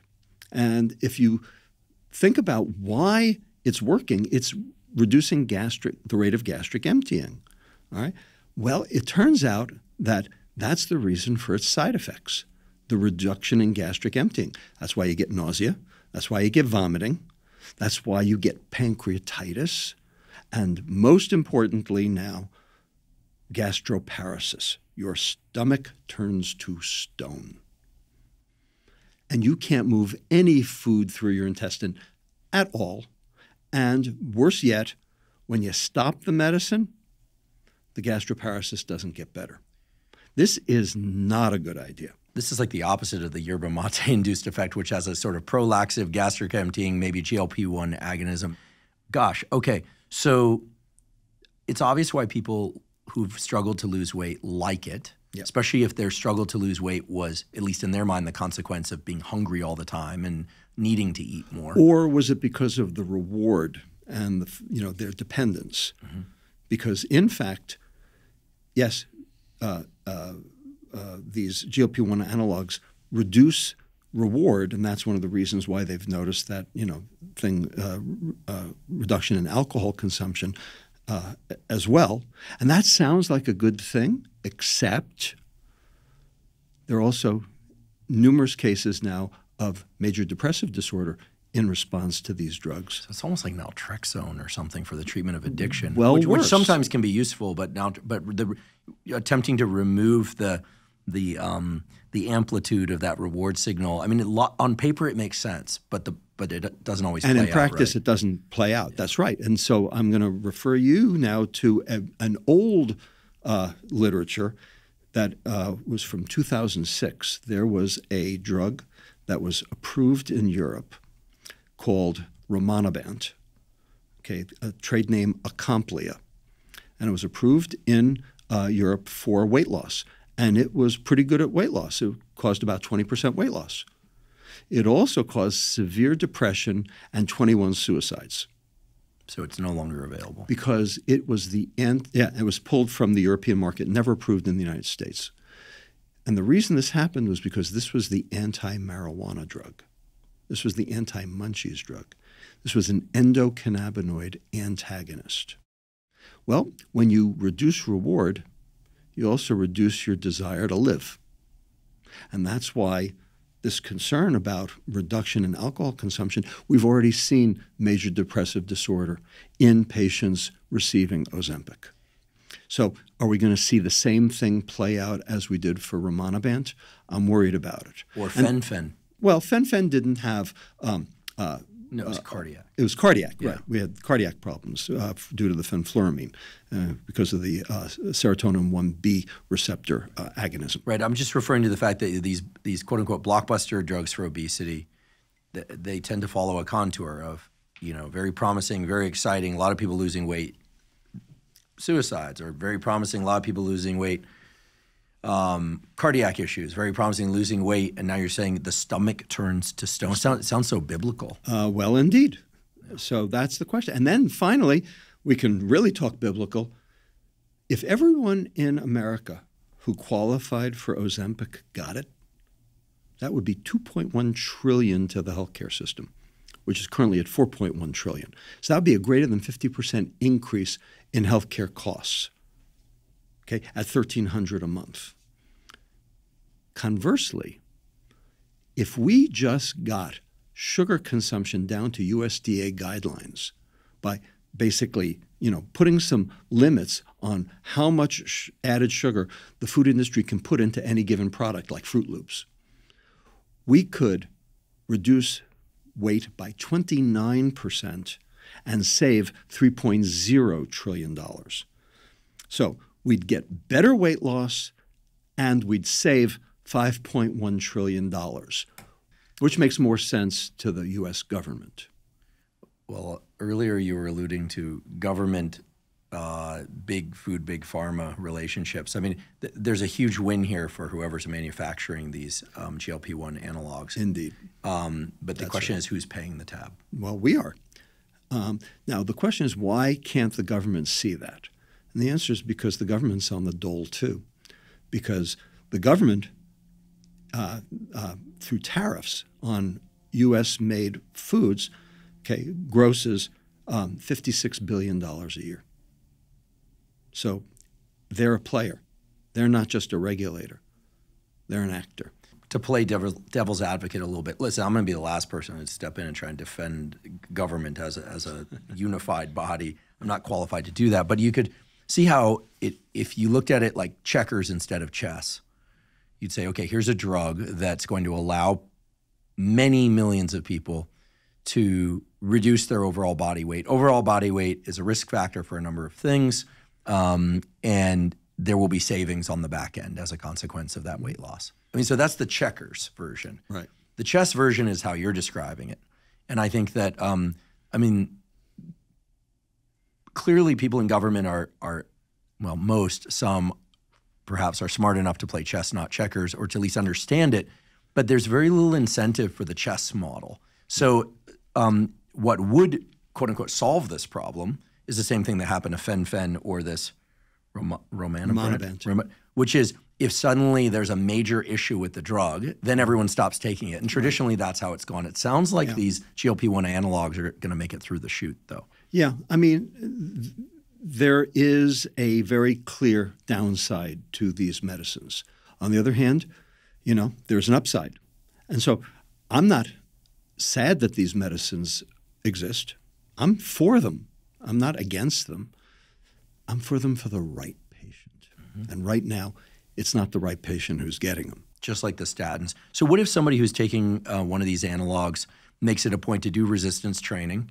And here, you mentioned bodybuilders earlier. I'm not suggesting they become bodybuilders, but we now know, and I think Peter or Atia and others would agree, that everybody should be doing some form of muscle loss offsetting resistance exercise. Agreed. At least past, they're reaching their adult height or something. I know there are those that say weight training doesn't blunt your height, but anyway, let's just say that from HIIT training, early 20s onward, doing something. Especially if you're on these medicines, right? In order to maintain muscle mass. Right. So that's a different picture, right? People are drinking less alcohol. Again, I'm playing devil's advocate here. Mm-hmm. So if we look at these compounds not in a vacuum, but okay, the person who's been carrying that extra 30 pounds is now only carrying a few extra pounds of adipose tissue. They've lost a lot of muscle, but now they feel well enough to exercise. Mm-hmm. The depression part worries me. Yeah. But anyway, I'm just trying to round the contour of it. What we've seen in children, because that's who I took care of, was that often they needed a jump start. Okay, and there were different ways to get them to jumpstart. Stomach stapling. Well, that's not jumpstart. But that was what a lot of people did. I know. I have a friend. He was and sadly still is really big, and he always talked about the stomach stapling. Like if I could just get 50 pounds down quickly, then I could exercise. But exercise is painful. This kind of thing, and sadly he's continued to maintain or creep up in a very excessive weight. And that's the point. Is that this concept of jumpstart actually, if you're only doing it yourself, doesn't really work. And the question is, why is his weight creeping up if he's had the stomach stapling? And the answer is because he's a sugar addict. Yeah, he's definitely addicted to the super big gulp soda. If you drink your calories, it doesn't really matter, does it? No, and he's got such terrible psoriasis and joint pain and all this that the prospect of exercising is like you might as well tell him to like flap his wings and go to Mars. Fructose is a driver of immune dysfunction. If he got off, you can tell him from me, if he got off the sugar, his psoriasis would get better, his weight would get better, his arthritis would get better, and he could have that jump start. This is a perfect example to bridge to the brain component of all this, because I've long wondered, based on what I understand about neural circuitry and neuroplasticity, I know we share in this knowledge, that at some point carrying a lot of adipose tissue means that the brain sort of represents the body differently. I mean, we know there are these somatotopic maps of self, but that the neural machinery in the hypothalamus, sure, which is responsible for motivated states, et cetera, but also just the entire mapping of the self changes. In other words, if one is fat long enough, that it becomes increasingly hard to get to a healthy weight because of the way that the neural circuitry is impacted. It basically remaps to maintain that fat person, not necessarily even just at the level of appetite, but just in terms of what do big animals do? I had a bulldog that weighed 90 pounds, bulldog mastiff.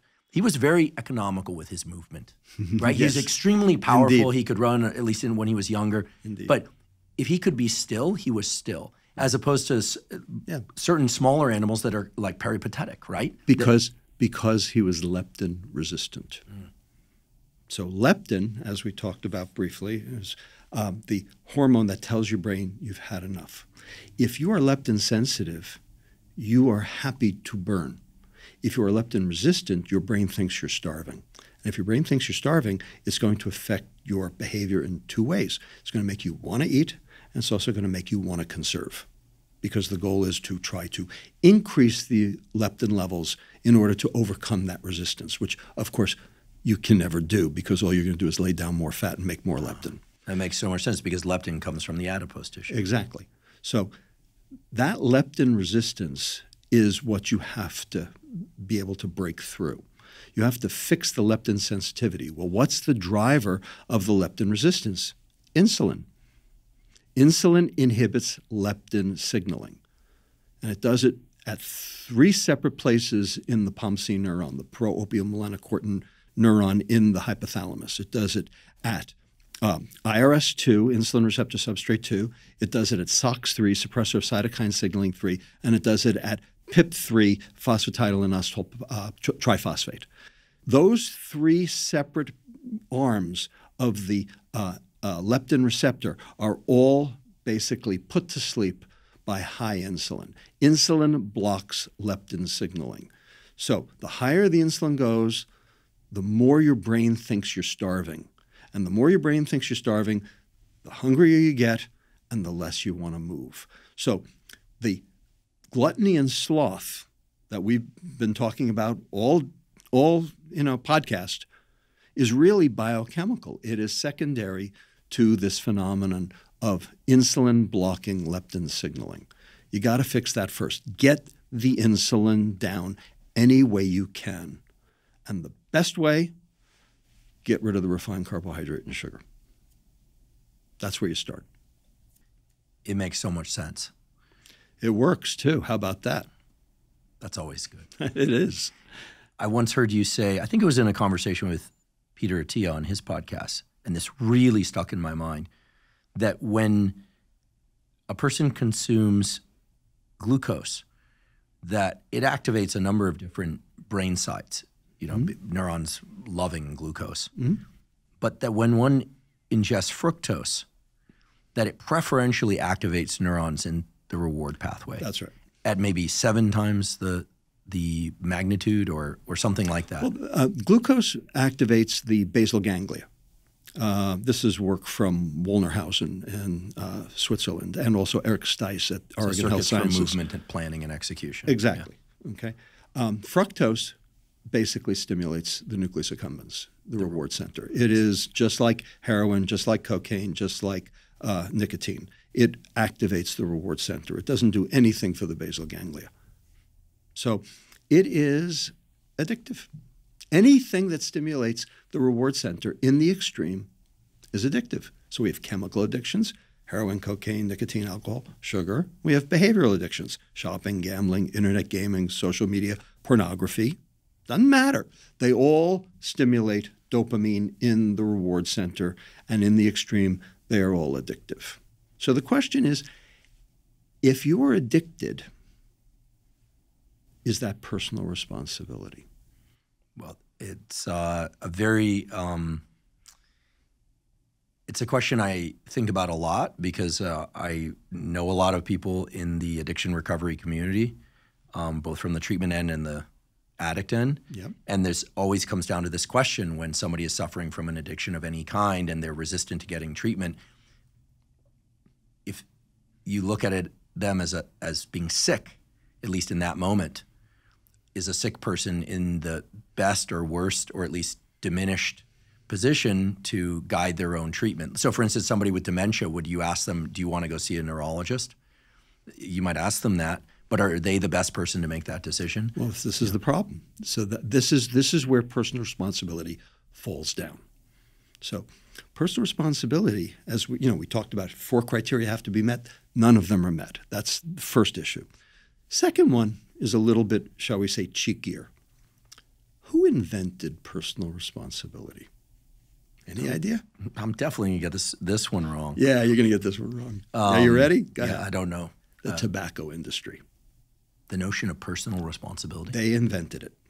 There was no personal responsibility until tobacco in 1962 because they were getting killed on the science, and they needed to invent another reason for you to smoke. In fact, there's a paper that came out, Dorfman et al., that looked at the New York Times and the Washington Post, and they did an entire lit search of the entire of all of the output of those 2 newspapers for decades to look for the term personal responsibility. And the very first time it was ever mentioned was 1962. And it didn't pick up in speed until 1986, which was the same year as Cipollone v. Liggett at the Supreme Court, which basically said that the cigarette industry was guilty of plying people with an addictive substance. So this is very specifically industry-driven, and we have the data to prove it. Amazing. Well, I wonder, along the lines of personal responsibility, given that many listeners to this conversation are going to be thinking about their own food intake and food choices, and that of their children and other relatives, then we could play a little, not a game, but a little rapid-ish fire Q&A. Never done this before in this podcast, but I think it's particularly appropriate for a discussion like this that wicks out into so many areas. And I absolutely will invite you back, and perhaps along with Melissa Epple, to talk about some of the exciting work you guys are doing, because there's so much we could cover. But people are going to wonder, in a very practical sense, whether or not they should or should not be consuming certain things. And I know you're not the food police. I'm not the food police. And I'm not a cop, and I do believe people should be in choice about these matters. But I also believe that because you're a guest on the podcast and you're highly informed and have done clinical work and research for so many years in this area, and you have such a clear stance on the role of big food, and we really, really appreciate your honesty and directness, but that you'd be willing to provide a comment about a couple of different terms that I'll throw out. And if you choose to say really nothing to say about that, fine, that would be a quick pass. So here we go. And we covered a little bit of this earlier, but fruit in whole form. So has fructose, but has fiber. So thumbs up, thumbs sideways, or thumbs down for fruit consumption. Fruit is fine. Fruit juice is not. Great, thank you. White rice versus brown rice. And among the white rices, the sticky rice and the rices with added sugars, which you find in a lot of restaurants. Brown rice because of the fiber. White rice, polished, number one, all the vitamin B1 gone. And, of course, a much larger glucose excursion. That glycemic index thing, which, of course, I hate, it's glycemic load that matters. And that is a very high glycemic load. So brown rice. So brown rice is better than white rice? Yes. Okay, in a meaningful way? In a meaningful way. Okay. Earlier you mentioned tomato sauce. I love tomato sauce that's made from just tomatoes. Are most tomato sauces filled with sugar? Perfect, our little recommendation engine, looked at this question, and it turns out that only 10% of the available tomato sauces out on the market don't have added sugar. So you have to know which ones. Well, you can look yourself or you can look up Perfect, and it will tell you which ones you can buy. If people chose to consume bread, which many people do, is there a way to just across the board without just baking your own or looking at the ingredients list to make a better choice? Is it like sourdoughs tend to have less sugar than blank? Well, sourdough has been fermented, so it will have actually consumed some of the sugar, so it would be a better choice. But really, the best choice is the highest fiber breads. Now, if you look at a wheat berry, it is 25% fiber. The husk is 25% of the weight of that wheat berry. That means that the carbohydrate to fiber ratio of a wheat berry is 3-to-1. So a good bread should have a carbohydrate to fiber ratio of somewhere between 3-to-1 to 5-to-1, tops. Anything above that means that they've stripped the fiber away. So that's something you could do. But the easier way is to actually look it up on Perfect. You mentioned meat and meat sourcing, egg and chicken sourcing earlier. Maybe we just revisit that. Meat, fish, and eggs, thumbs up, thumbs sideways, thumbs down, or it depends? It depends. It depends on where the meat came from. It depends on whether it was pasture-raised. Depends on whether it's organic or not. If the animal was injected with antibiotics, stay away from it because those antibiotics are in the meat. They're going to basically sterilize your gut, and then the bad bacteria are going to take over. We haven't really talked much about the microbiome today, but that's a whole podcast all by itself. Well, we can touch on it a little bit more. For low-sugar fermented foods, thumbs up, thumbs sideways, thumbs down. Fermented foods, short-chain fatty acids, all good. What are your favorite sources of fermented foods? I like kimchi. Yeah. I like kimchi too. I like some of the live sauerkrauts. Yeah, that's also good, but with the right, accoutrement. Yeah. The one thing I would be careful about is yogurt. Okay, so there are yogurts with live cultures, and there are a whole lot of yogurts with dead cultures. And if it's a yogurt with dead cultures, it's kind of irrelevant, and the chances are they've actually covered up the sourness with sugar. So, large commercially available yogurt, be very, very careful. Okay, if it's a artisan yogurt, made by people you know or trust, that's a very different story. Yogurts with live cultures. Intermittent fasting. Do you practice it, and what do you think about it? I don't practice it, but I am for it for the right patient. Turns out who's the right patient? The patient with liver fat. Because the reason it works is because it gives the liver a chance to basically burn off the fat that it's stored. 0-calorie soda. Got it. It's definite no. And I don't even have to ask about sugary soda because that's basically just poison in a can. Food combinations. I have a feeling I know what your answer is, but the glycemic index, which we know your feelings on now, asserts that if you combine some fat with a sugary, like eating ice cream, you have a more blunted insulin response than if you were to eat pure sugar of equivalent calories. But what are your thoughts on food combinations as a way to blunt the insulin response? Food combinations are great if there's some fiber associated with it. So it comes back to fiber again. And by the way, full disclosure, I am the chief medical officer of a fiber company. What is it? It is called Biolumen, and it is a proprietary fiber. It is a microcellulose sponge, 7 microns in diameter, so the size of a red blood cell. You swallow it, it goes to your stomach, it expands 70-fold over its original size, and so it'll give you a feeling of fullness because it's taking up space in the stomach. But more importantly, when it expands, the nooks and the crannies in the sponge become available. And embedded in those nooks and crannies are a set of proprietary hydrogels, soluble fiber, which sequester glucose, fructose, sucrose, simple starches, and render them unavailable for early absorption in the duodenum, thus reducing the glucose response, reducing the insulin response, protecting the liver, and moving it through the intestine so that microbiome can chew it up for its own purposes, feeding the gut. We can reduce glucose absorption by 36%, fructose absorption by 38%, sucrose absorption by 40%, simple starch absorption by 9%, and increase short-chain fatty acid production by 60% without an increase in gas. When do people take this? With meals.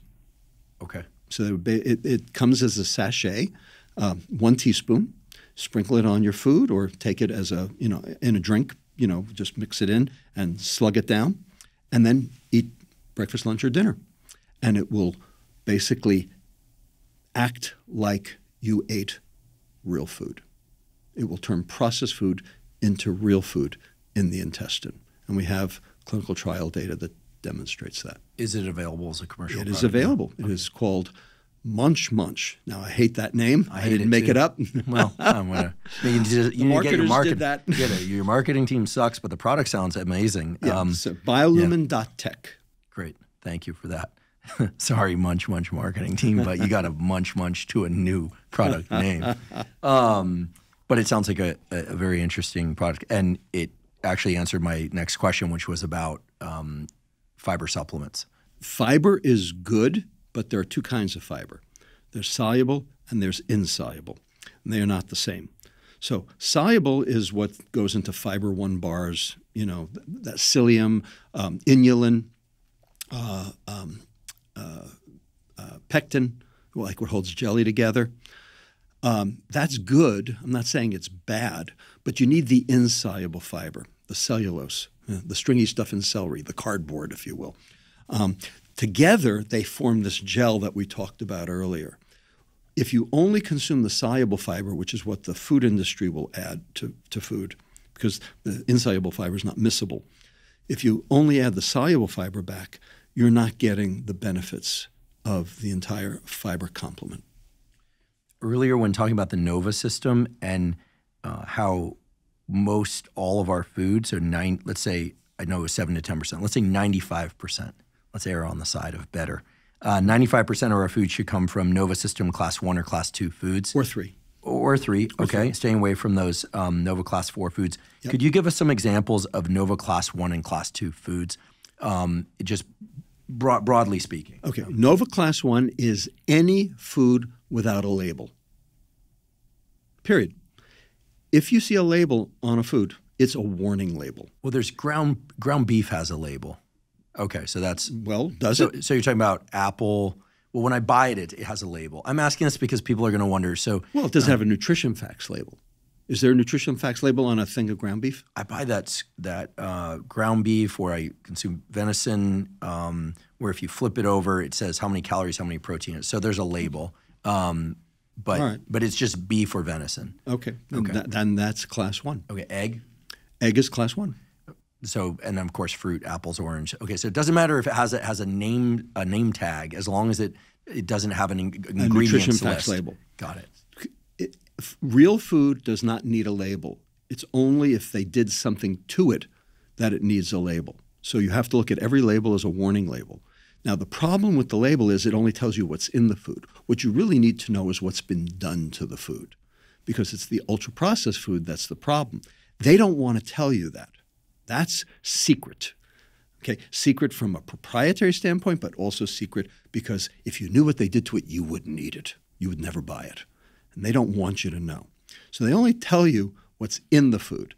That's not what's important. It's what's been done to the food that's important. And that's why this Nova Class 4 is so important, and that's why Perfect is so important, because it'll do the work for you. Great. We'll definitely provide links to all of these.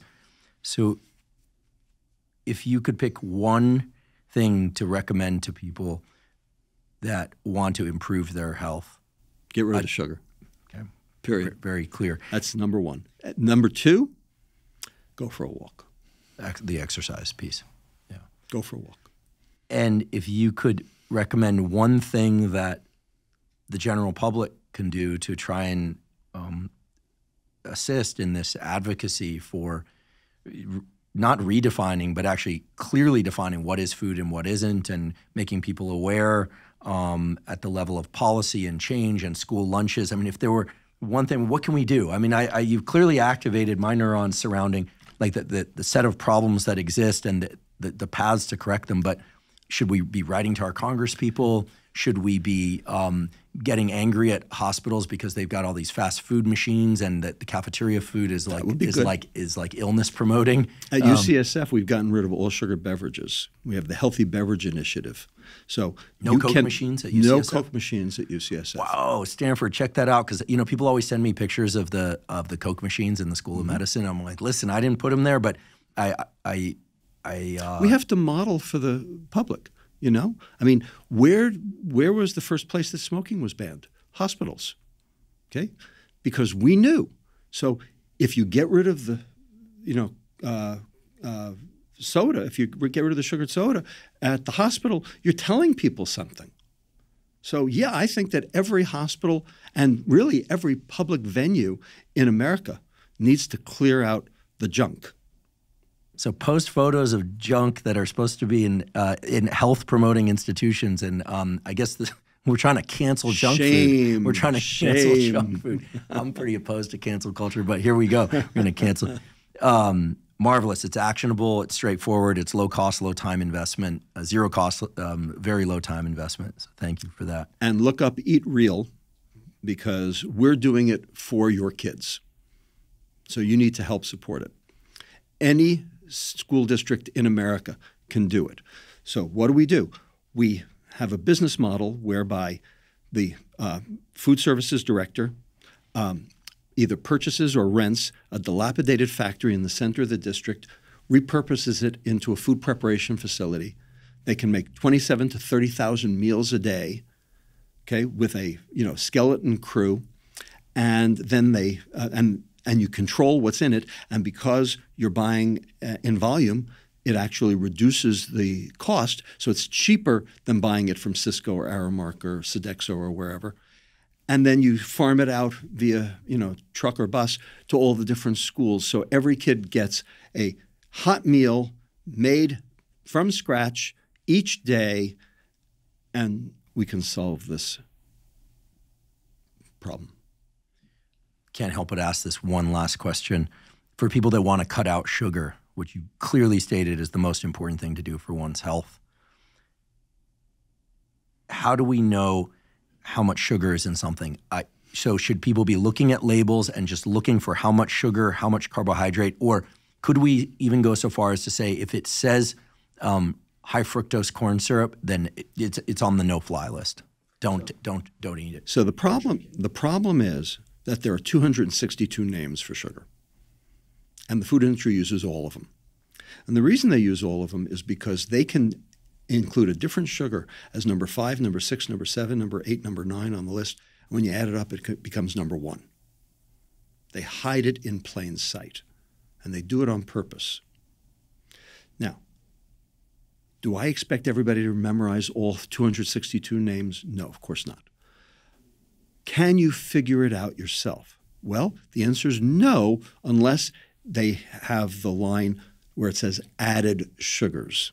If it says added sugars, it is either sucrose or high fructose corn syrup. No one's adding lactose. Okay, that's not happening. Or glucose. They're not even adding glucose because glucose isn't that sweet. Glucose is not that interesting. You don't see people going around chugging Karo syrup, do you? Okay, that's glucose. Who cares? Yeah, it might be good in the molasses cookie, but that's it. All right? So it's fructose. So you need to know what's been added. So if it says added sugars, that's a good place to start. No greater than 1 teaspoon per serving. No greater than 4 grams per serving of added sugars. Anything greater than that, leave at the store. And aim for those Nova type and 1, type 2. Aim for Nova types 1, 2, and 3. And if you don't know whether it's Nova type 1, 2, or 3, you can use Perfect. And if you don't look at that, then go look at the nutrition facts label. And anything that has more than 4 ingredients is Nova Class 4. Robert Lustig, thank you so much. You've provided such an incredible education in nutritional biochemistry, the processing of fat, protein, carbohydrate, sugar, fructose in particular, the clear detriments of consuming fructose on so many different organ systems.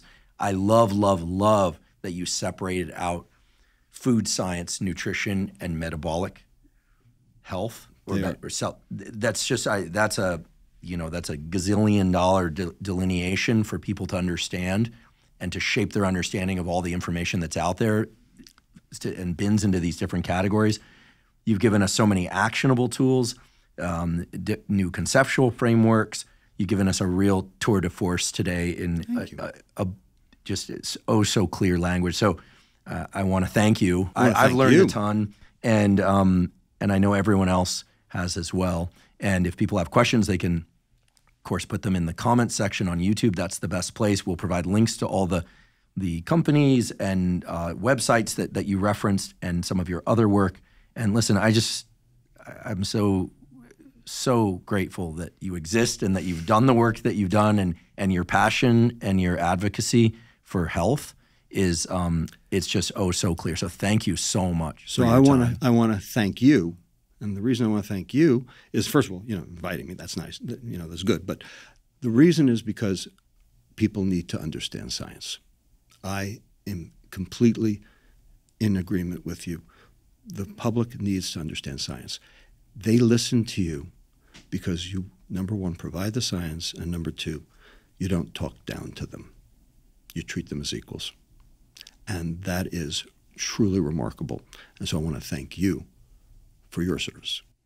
Well, you're most welcome. It's a labor of love. And I think it was the great Max Delbruck that said, when teaching, assume zero knowledge and infinite intelligence. And I do believe that humans are infinitely intelligent, although sometimes as a whole we mask it. People deserve the knowledge. So thank you so much for sharing that knowledge today, and let's absolutely have you back. My pleasure. Thank you. Thank you for joining me for today's discussion with Dr. Robert Lustig about nutrition and how sugar impacts the health of our brain and body. To learn more about Dr. Lustig's work and to find links to the many books that he's written on this and other topics, please see the show note captions. If you're learning from and or enjoying this podcast, please subscribe to our YouTube channel. That's a terrific zero-cost way to support us. In addition, please subscribe to the podcast on both Spotify and Apple. And on both Spotify and Apple, you can leave us up to a 5-star review. If you have questions for me or comments about the podcast or guests you'd like me to consider on the Huberman Lab podcast, please put those in the comment section on YouTube. I do read all the comments. Please also check out the sponsors mentioned at the beginning and throughout today's episode. That's the best way to support this podcast. Not so much on today's episode, but on many previous episodes of the Huberman Lab podcast, we discuss supplements. While supplements aren't necessary for everybody, many people derive tremendous benefit from them for things like improving sleep, for hormone support, and for improving focus. To learn more about the supplements discussed on the Huberman Lab podcast, go to Live Momentous, spelled O-U-S, so livemomentous.com/Huberman. If you're not already following me on social media, I am Huberman Lab on Instagram, X, formerly called Twitter, LinkedIn, Facebook, and Threads. And at all of those places, I discuss science and science-related tools, some of which overlaps with the content of the Huberman Lab podcast, but much of which is distinct from the content covered on the Huberman Lab podcast. So again, it's Huberman Lab on all social media channels. If you haven't already subscribed to our Neural Network newsletter, our Neural Network newsletter is a zero-cost newsletter that comes out every month. It includes podcast summaries, as well as protocols in the form of short PDFs of maybe just 1 to 3 pages, where I list out the specific protocols, for instance, for improving dopamine functioning, or for improving your sleep, or for deliberate cold exposure, deliberate heat exposure, or fitness protocols, and on, all of which are presented in brief fashion, very direct, just the protocols listed out, again, completely zero cost. To sign up, you simply go to hubermanlab.com, go to the menu function, scroll down to newsletter, and enter your email. And I should point out that we do not share your email with anybody. Thank you once again for joining me for today's discussion with Dr. Robert Lustig. And last but certainly not least, thank you for your interest in science.